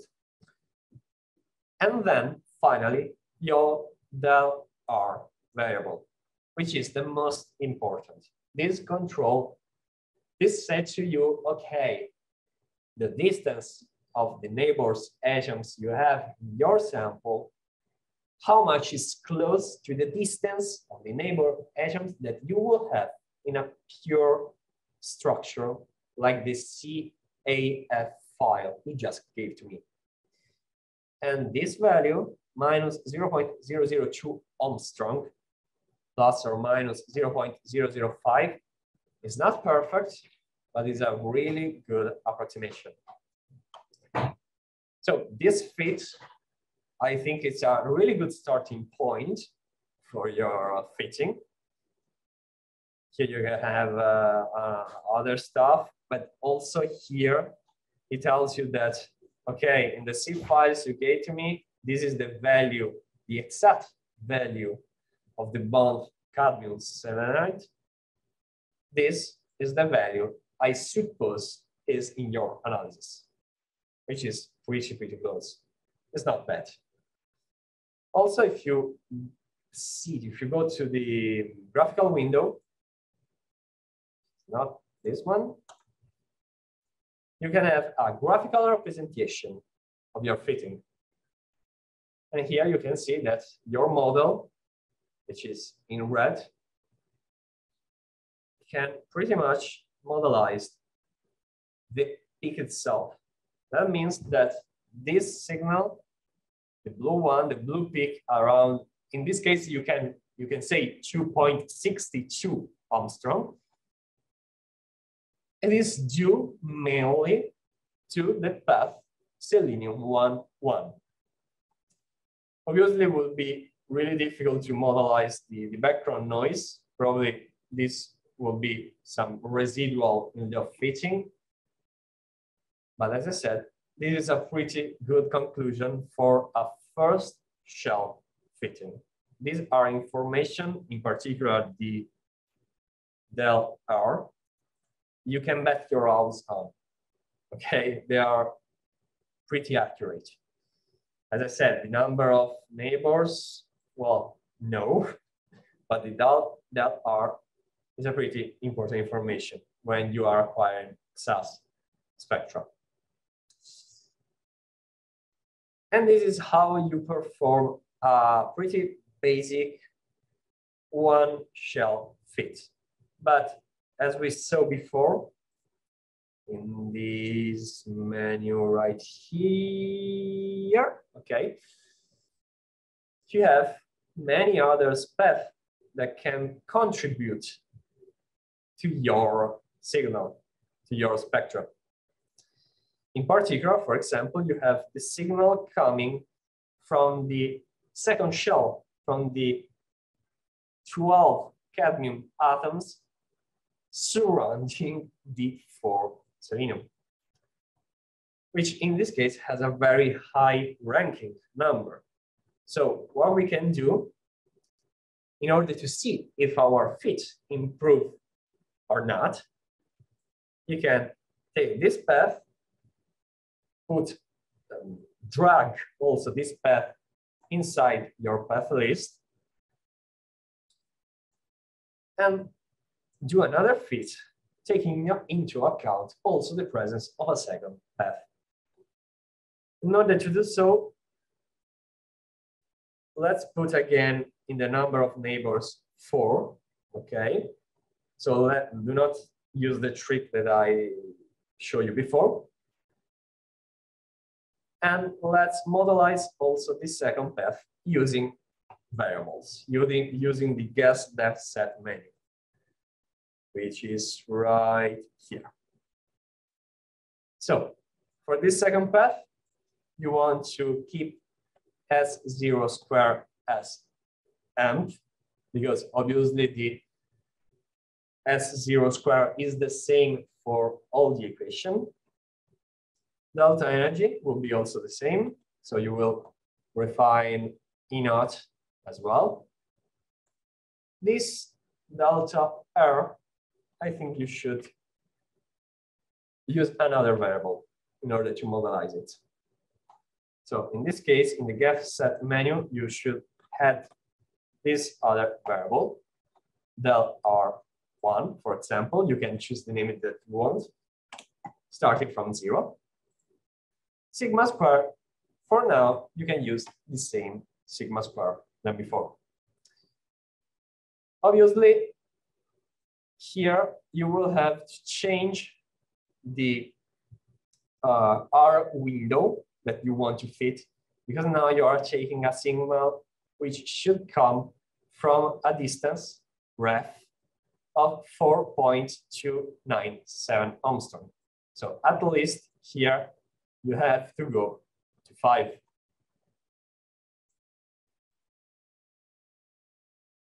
Because you expect that this path should give you a response, a signal around 4.2 Armstrong, 4.2, 4.3. So if we click on fit, we can now take a look to the log journal. So your reduced chi-square increased a lot. Don't worry about that. For now, it's not really an important parameter. The important parameter are the variables you put in the gas depth set menu. So the amp now is not reflecting as before the number of neighbors, because now you put in the number of neighbors the number of neighbors that the structure should have. So now the amp variable is really reflecting the S0 square. So the quality of your analysis. 0.93 plus minus 0.29 is not bad at all, okay? So the E naught increased a little bit in respect of before, but it is still under 10, so it is pretty good. Your sigma square variable is still under 0.01, really good. But now you have two different delta R. One related to the first shell, another related to the second shell. And as you can see here, the value of the first del R is pretty much similar to the one we found before, but the error increased a lot. 0.01 is something that you need to be aware of. The other one, the other delta R, well, it's a lot bigger than the first one. 0.09 plus minus 0.02. Well, as I said, it's not as good as before. Let's see the graphical fits. In order maybe to better understand. Okay, perfect. You see, something is wrong with your fit. And that is reflecting the quality of the variables we see in the journal. For example, the position of the first peak of the fit didn't change as much. Maybe the del R relative to this peak, the first peak increase, that's true, but it's pretty much the same. But the intensity is completely wrong. While here you have a peak in your spectra, the theoretical one, that obviously you don't have in your experimental spectrum. And that's why the reduced chi-square was so high, and you have such a high del R1, because you don't have this signal in your experimental data. You simply don't have. So what does it mean? It does mean that, unfortunately, in your experimental analysis, you are not able to observe a second shell. So this one, maybe under this noise, you will be able to extract some information, but not in this case. So you cannot fit that second path inside your spectrum, and your spectra is probably entirely due to the contribute of the first shell of selenium.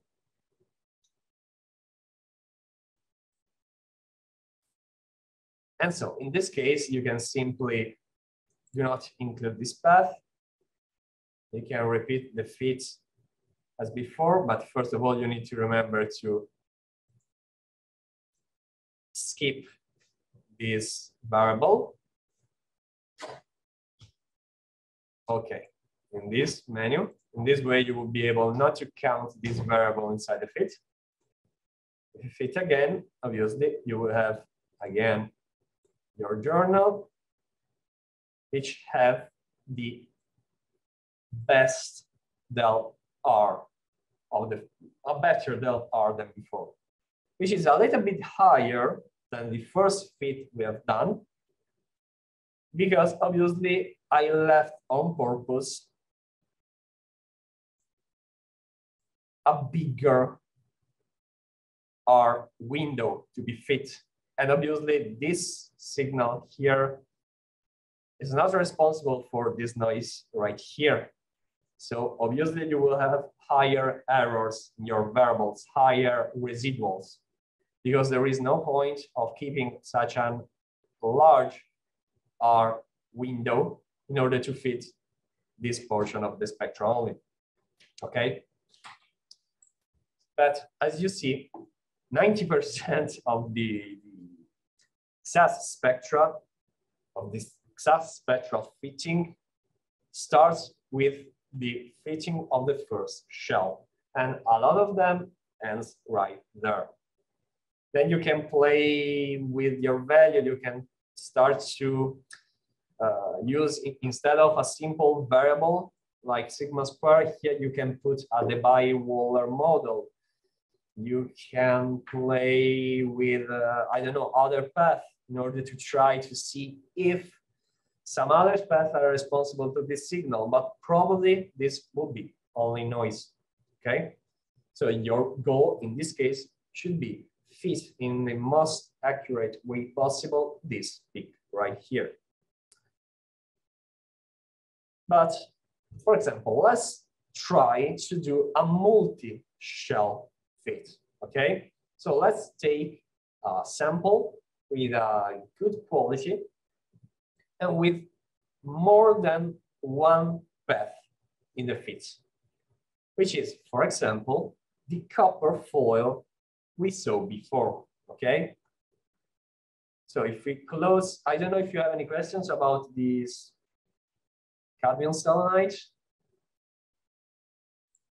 you have anything to ask, otherwise we can simply move the other example, the copper foil.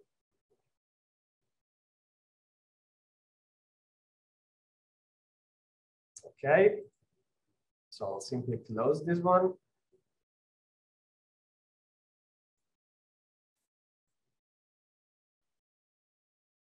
I think it's okay, don't save.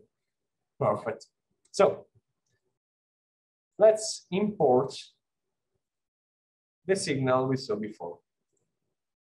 Well, I didn't save the key file before, but I know where to retrieve it.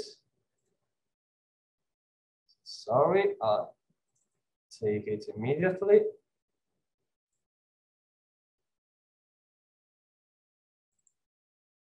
Okay, so this is the key file of the copper foil saved using Athena. Athena, I don't know the English pronunciation of that program. So open it. And now you have, as before, your window with the copper key file imported. So now you want to import a crystallographic information file relative to the copper. I've already downloaded.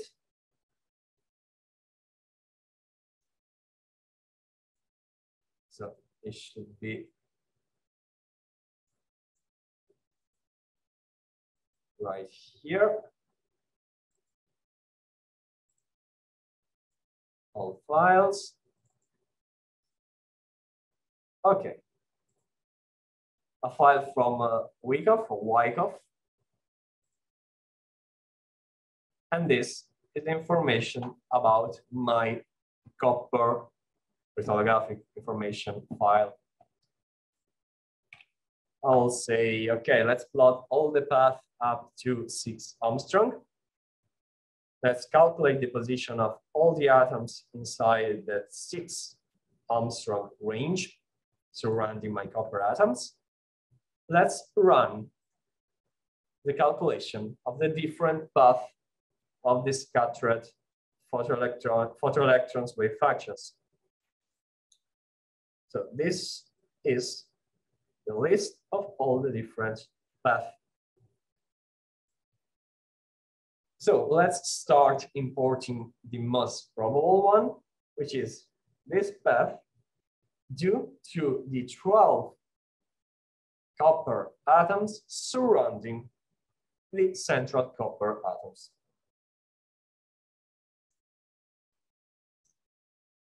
Okay, so first of all, let's take a look to the K window I'm using in order to do the fit. So the K window can be maybe tuned a little bit using this.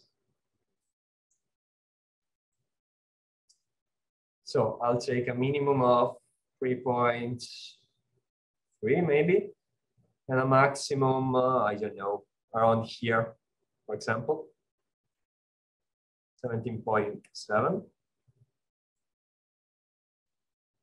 A little bit closer, 5. Okay, so my window doesn't cut enough any oscillation, so it's pretty good. I could enlarge a little bit up to here, the window itself, but still be able to be around K 17.5. It's really good result. So now I can simply go to the R visualization space.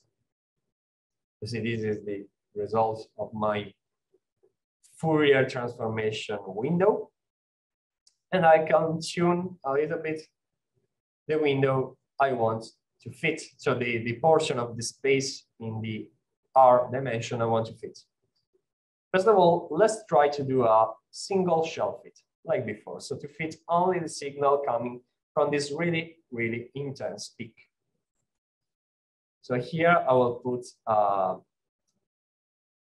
our window between, I don't know.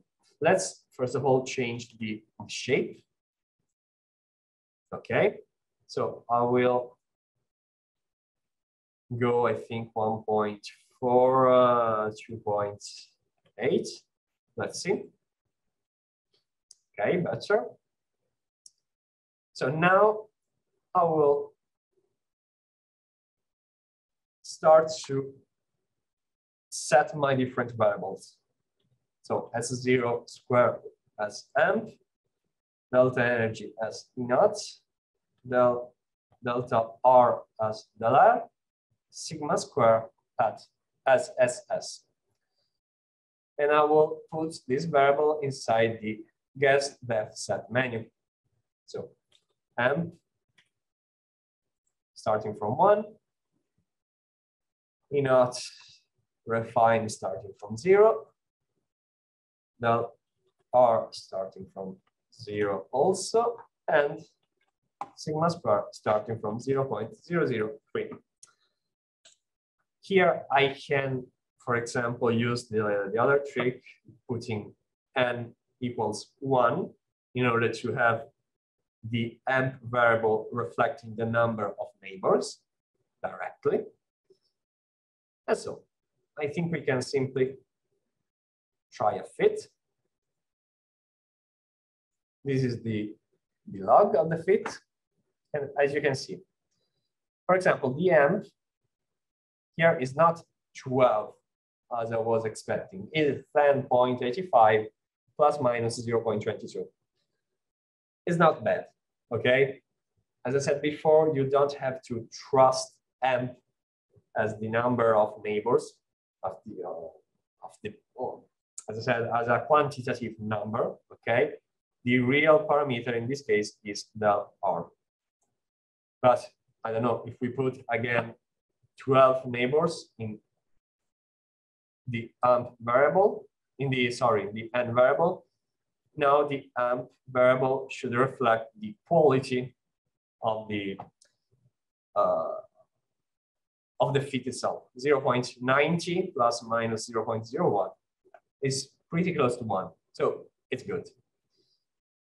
E0, it is under 10, so also in this case, perfect. I don't have to correct anything else. Sigma spar 0.004, pretty good. My del R, well, it has some error. 0.014, almost 15, is not as good as I was expecting. Let's take a look to the graphical window, which is right here.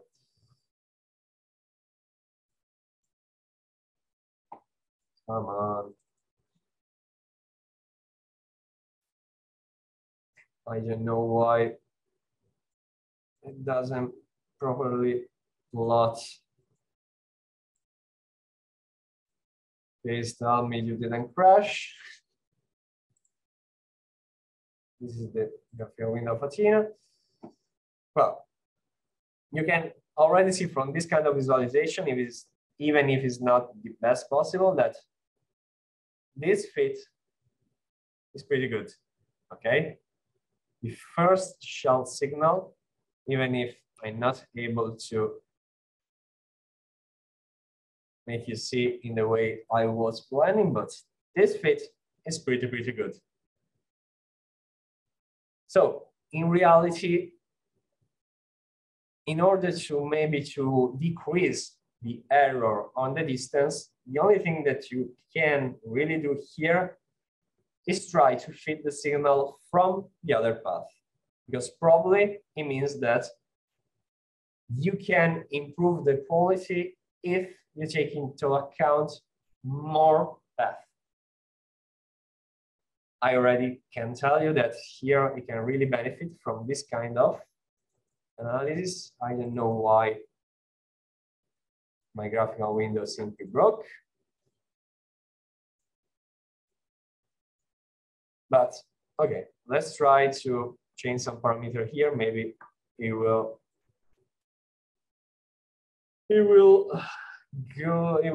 come back as planned. So no, no, questo che devo. Well, so let's try to fit some of these other fits, okay, to do a multi-shell fit, because now I know that this kind of signal is not noise. You cannot say, okay, this noise is like, no, this is signal from the XAS part of the spectrum. I really want to make you see also the K dimension of the fit, but well. So let's acquire more path inside our path list. So the second most important should be, for example, this one around 4.4 Armstrong. So let's take this one, okay? Obviously, always start to acquire path with a ranking above 10. Do not acquire the path with a ranking under 10.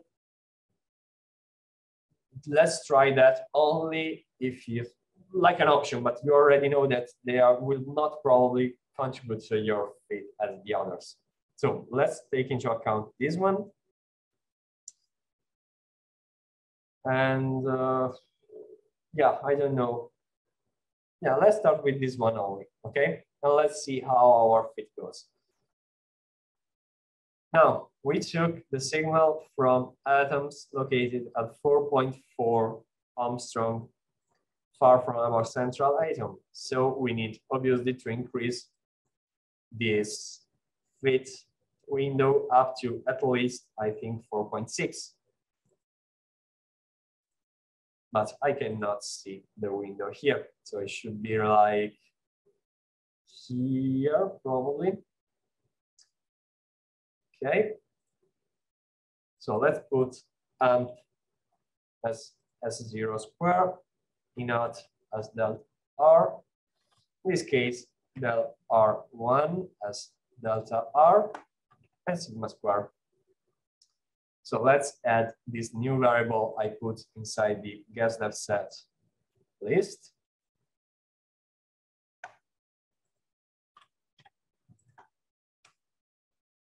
And let's try to fit again. So please tell me now that you're working. No, our graphical window is not responding anymore, apparently. But here you can already see that our fit didn't benefit too much from this addition. Not only because it is not capable to modelize this peak in a proper way, but also because also this first one shift a little bit. So it means that taking that path, it also decrease the precision of our fit in the first shell. What does it mean? It means that in this case, as before, I want to fit only the first shell using the first path. Well, no, because here, as we said, the spectra is pretty complicated. So you have multiple influence from other paths. So probably here you need to modelize to use more than only two paths. And so to try even to modelize this peak and probably even this one. So let's take again the list of the path. Or we can even have a look to the variables, but amp is really good, E naught is really good, but this first del R is 0.018. Is not good at all, okay? While this one, it would be perfect, but you need to consider also the error. 0.011 is a pretty big error. So let's take into account more paths.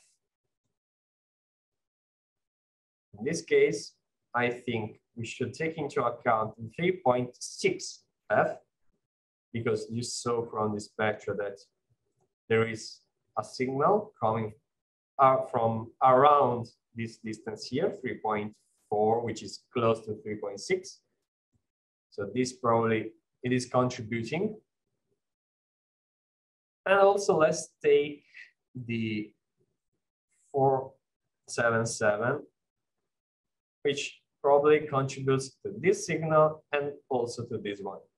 So let's enlarge a little bit the window of fitting here to, I don't know, 5, for example. Okay. So it's not able to, no, I'm not able to change the graphical window as I want. Sorry.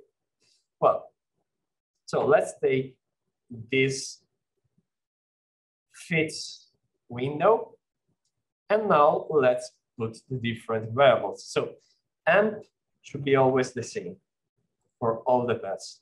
But since I'm adding multiple paths, in this case, I will have to use multiple other variables. But no, sorry,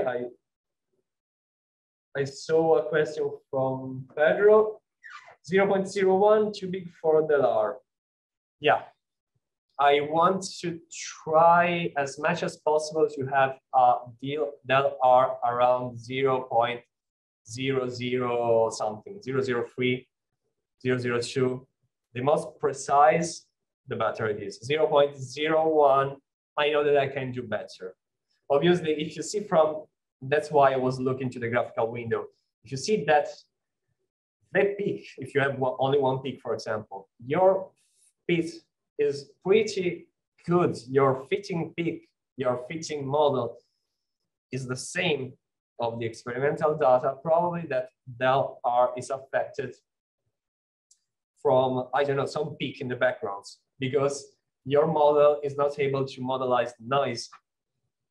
Maybe you have much noise in the background, in the low part of the spectra. You try to modelize a Fourier window, which is pretty big, and your system is giving you a del R pretty big, because it is saying to you, okay, I'm able to modelize the peak, but I'm not able to modelize the noise. So a pretty solution there could be close the window, the fitting window on R, in order to take only the signal of the peak and not the noise, for example. In this case, I can tell you that the response is bad, because I'm not taking into account all the real contributes, all the paths that are really contribute to my experimental spectrum. So in this case, delta E0 is always E0.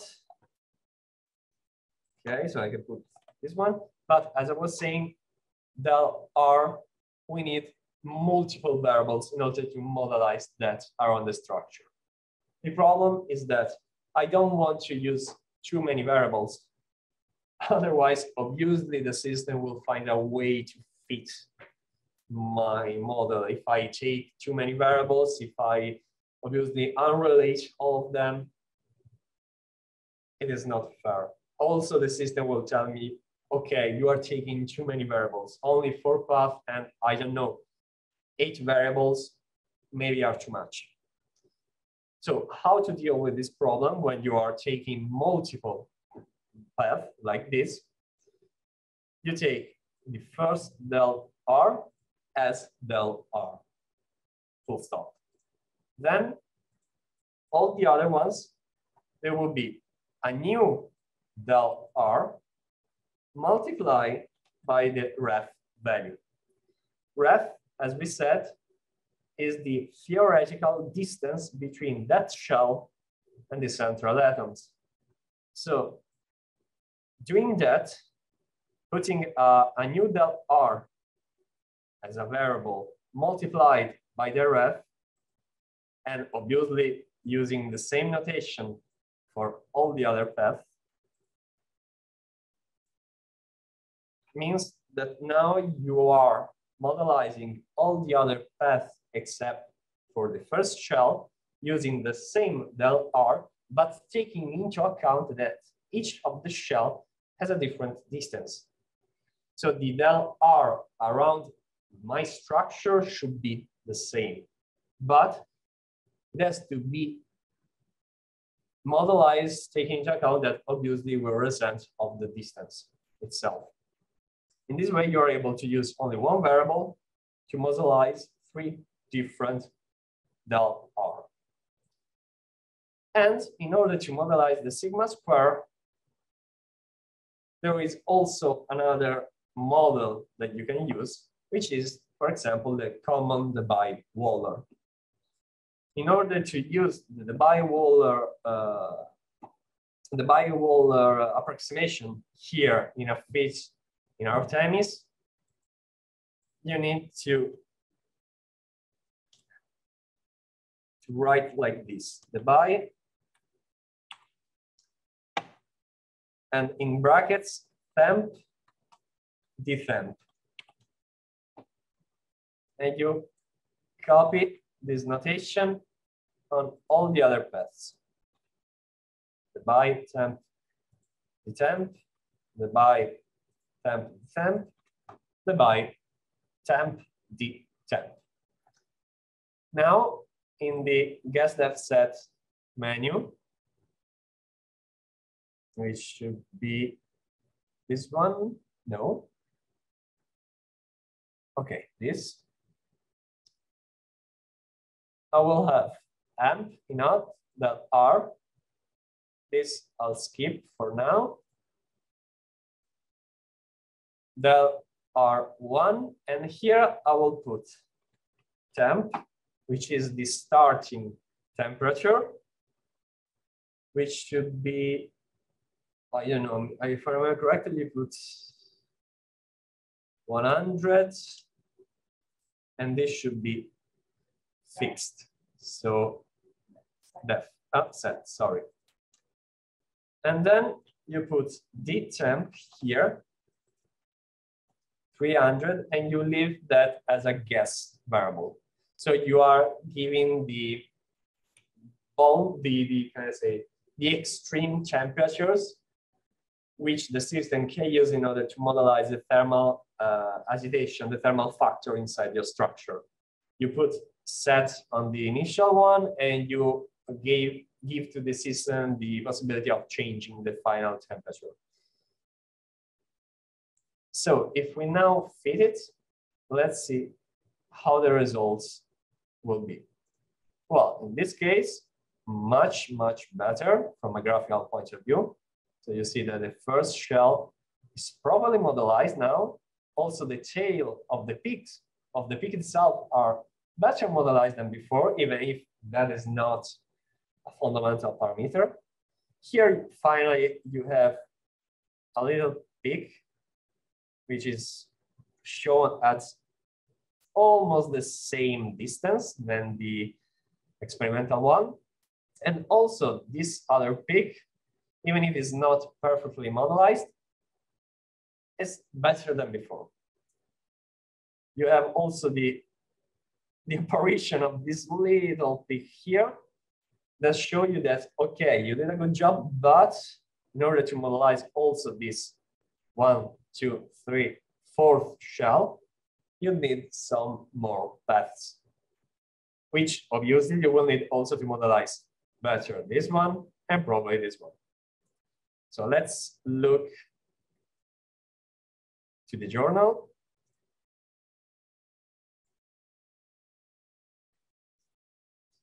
Here you have an amp of 0.95 plus minus 0.15, which is pretty good.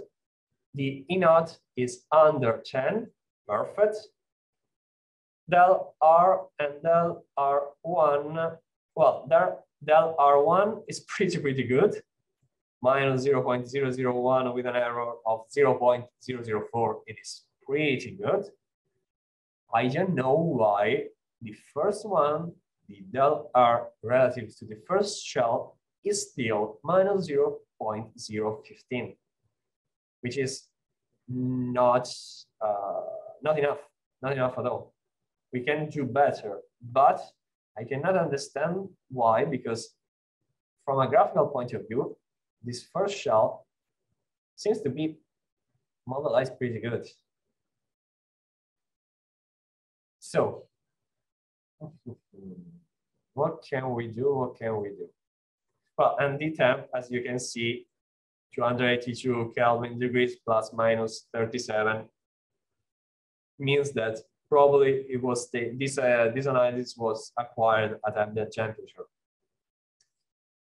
So let's see. First of all, obviously, I will increase the number of paths I'm considering some defeats in order to modelize in a better way this portion here. So I will take, for example, okay. So we took the CU1, this, the 2, this, number 3, which is this one, and the number, and this one here, CU1, CU3. So probably we should take also maybe this one, which has a rank of 10.54, and this one, which has a rank of 10.59. Maybe also this, which has a rank much higher that is a little bit farther away from our window of integration. So first of all, if we take 5.11, we'll need to increase our window of integration up to, I don't know, at least 5.2. Here, we put same variables of the other path. In order to do that, we can simply check all the paths we want to modify, right click. Oh, no, it's not like that in this version. So yeah, right click on the name of the variable, export this as 0 square to mark paths. Okay, so to the path you have just clicked. So now you have AMP on the other ones. And then you do the same with inot. Export this, the mark paths. Delta R, mark paths, and sigma square, mark paths. So now they should be all fine. Perfect. We don't have to add any more variables here. We can run the fit again. Okay, now the situation is a little bit better. It's a lot better from this point of view, but also I think, and then we will check the journal, for the first peak itself. You can see that the first shell now, the boundaries of the peak now are not shifted. Before the peak was a little bit shift on the right. So let's check the journal.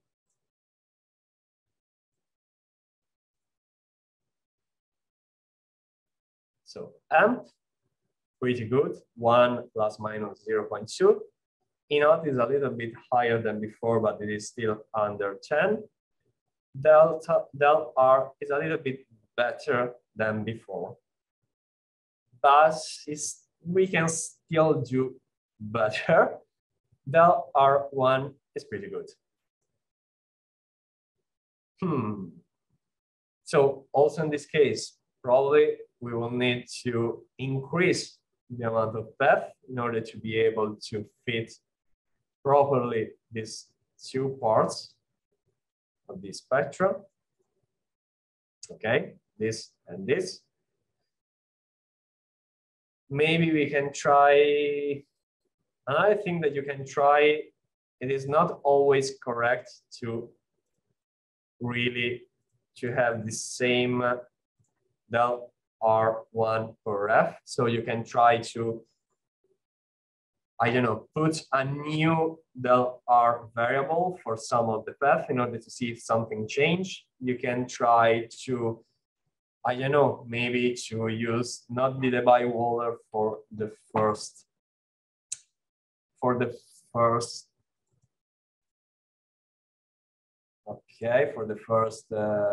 path. Do again the fits and see if something's better. See, for example, not using the Debye-Waller for the first shell. Maybe it is a good way, a good thing to do, because now you have let the system, let Artemis to properly modelize the first oscillation without taking into account the same thermal model for which is taking into account in order to modelize all the other structures. So sometimes, obviously, the more variables you use, the better it is. You need to try to use the least amount of variable possible. That's true. But as I said before, for the del R, so now we are using a del R which is independent from the del R1. Also using a sigma square independent for only the first shell, it is maybe a good thing to do. Let's take a look to the log journal.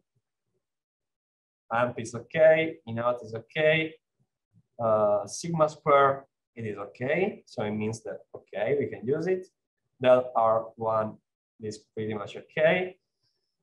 But we weren't able to really increase the quality of the del R of the first shell. So in this case, you will have to try again, changing variables, increasing the number of variables, increasing the number of paths you are using to the fit. There are some strategies that you can use. Also, this one should be only on 2. But there are some strategies you can use in order to try to increase the quality of your fit, but an approximation, a really first, how can I say, a really first approach to fitting XAS spectra is approximate this one. So since we have only 5 minutes to 4.5, I think that I will stop sharing my screen. And I don't know if you have any more questions about this last part of our themis. If you have curiosity, if you have other stuff.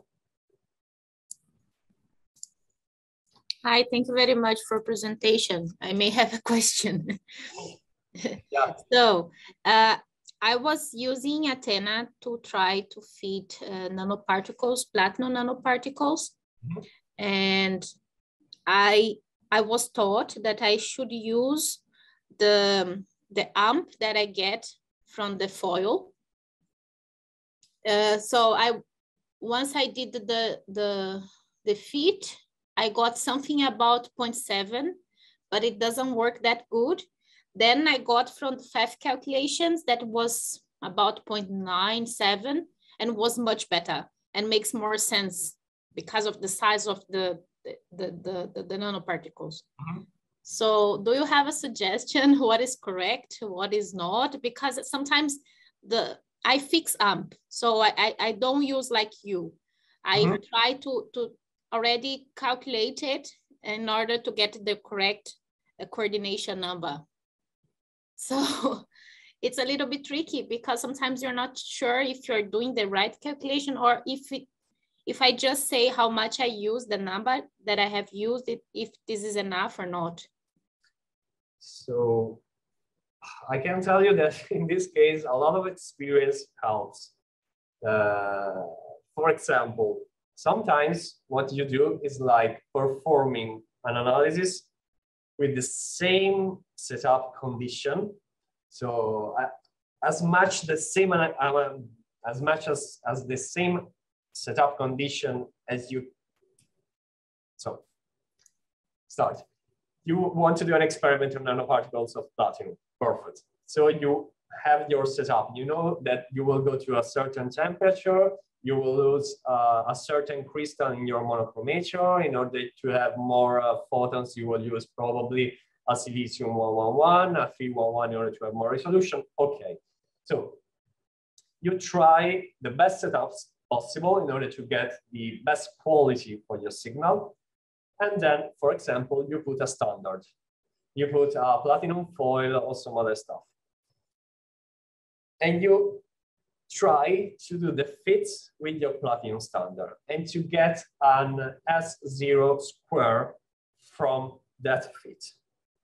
Then for your nanoparticles, you start, if you want to take a fixed S0 square, you start taking the S0 square of the standard platinum foil.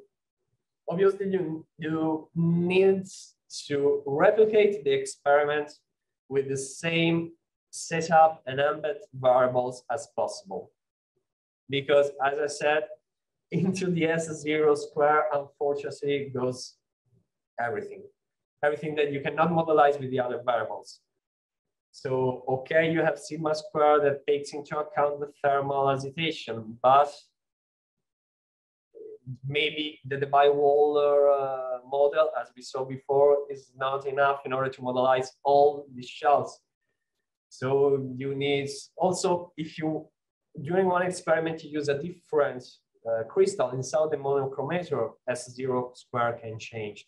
If you use a different sample order, sometimes can change. So I don't know if you really want to have S0 square fixed. If you want, and if you are able, try to obtain the S0 square from a really simple experiment with a really simple structure that you already know it is like that. With nanoparticles, maybe it's a little bit tricky also because you have the effect of the roughness of the different specific volume, and that is another thing that can affect your S0 square. So from my point of view, I have very few experience. It's like 6 months I'm into this XAS world. Nanoparticles can be really tricky. If you want, if you have some specific questions, maybe you can send me an email and I can ask to my supervisor here that has a really long experience in this kind of stuff, and maybe he will be able to give you some really good advice instead of me. Thank you very much. Oh, you're welcome. If you don't have any other questions, I think we are perfectly on time, so 4:30. And I really thank you for your attention. I hope to have introduced you a little bit on the software that we commonly use in order to process the XAS data. I hope that you already have some basis from this morning, but also from your studies and your research activity, because it is pretty, for me, for example, which I'm a geologist, starting to dig deep inside this kind of analysis at the beginning was a really bit tricky. Thank you very much for your attention, and from me, from Michela. And for anything else, you have our contacts. So have a good afternoon, and I hope to see you soon in our laboratories.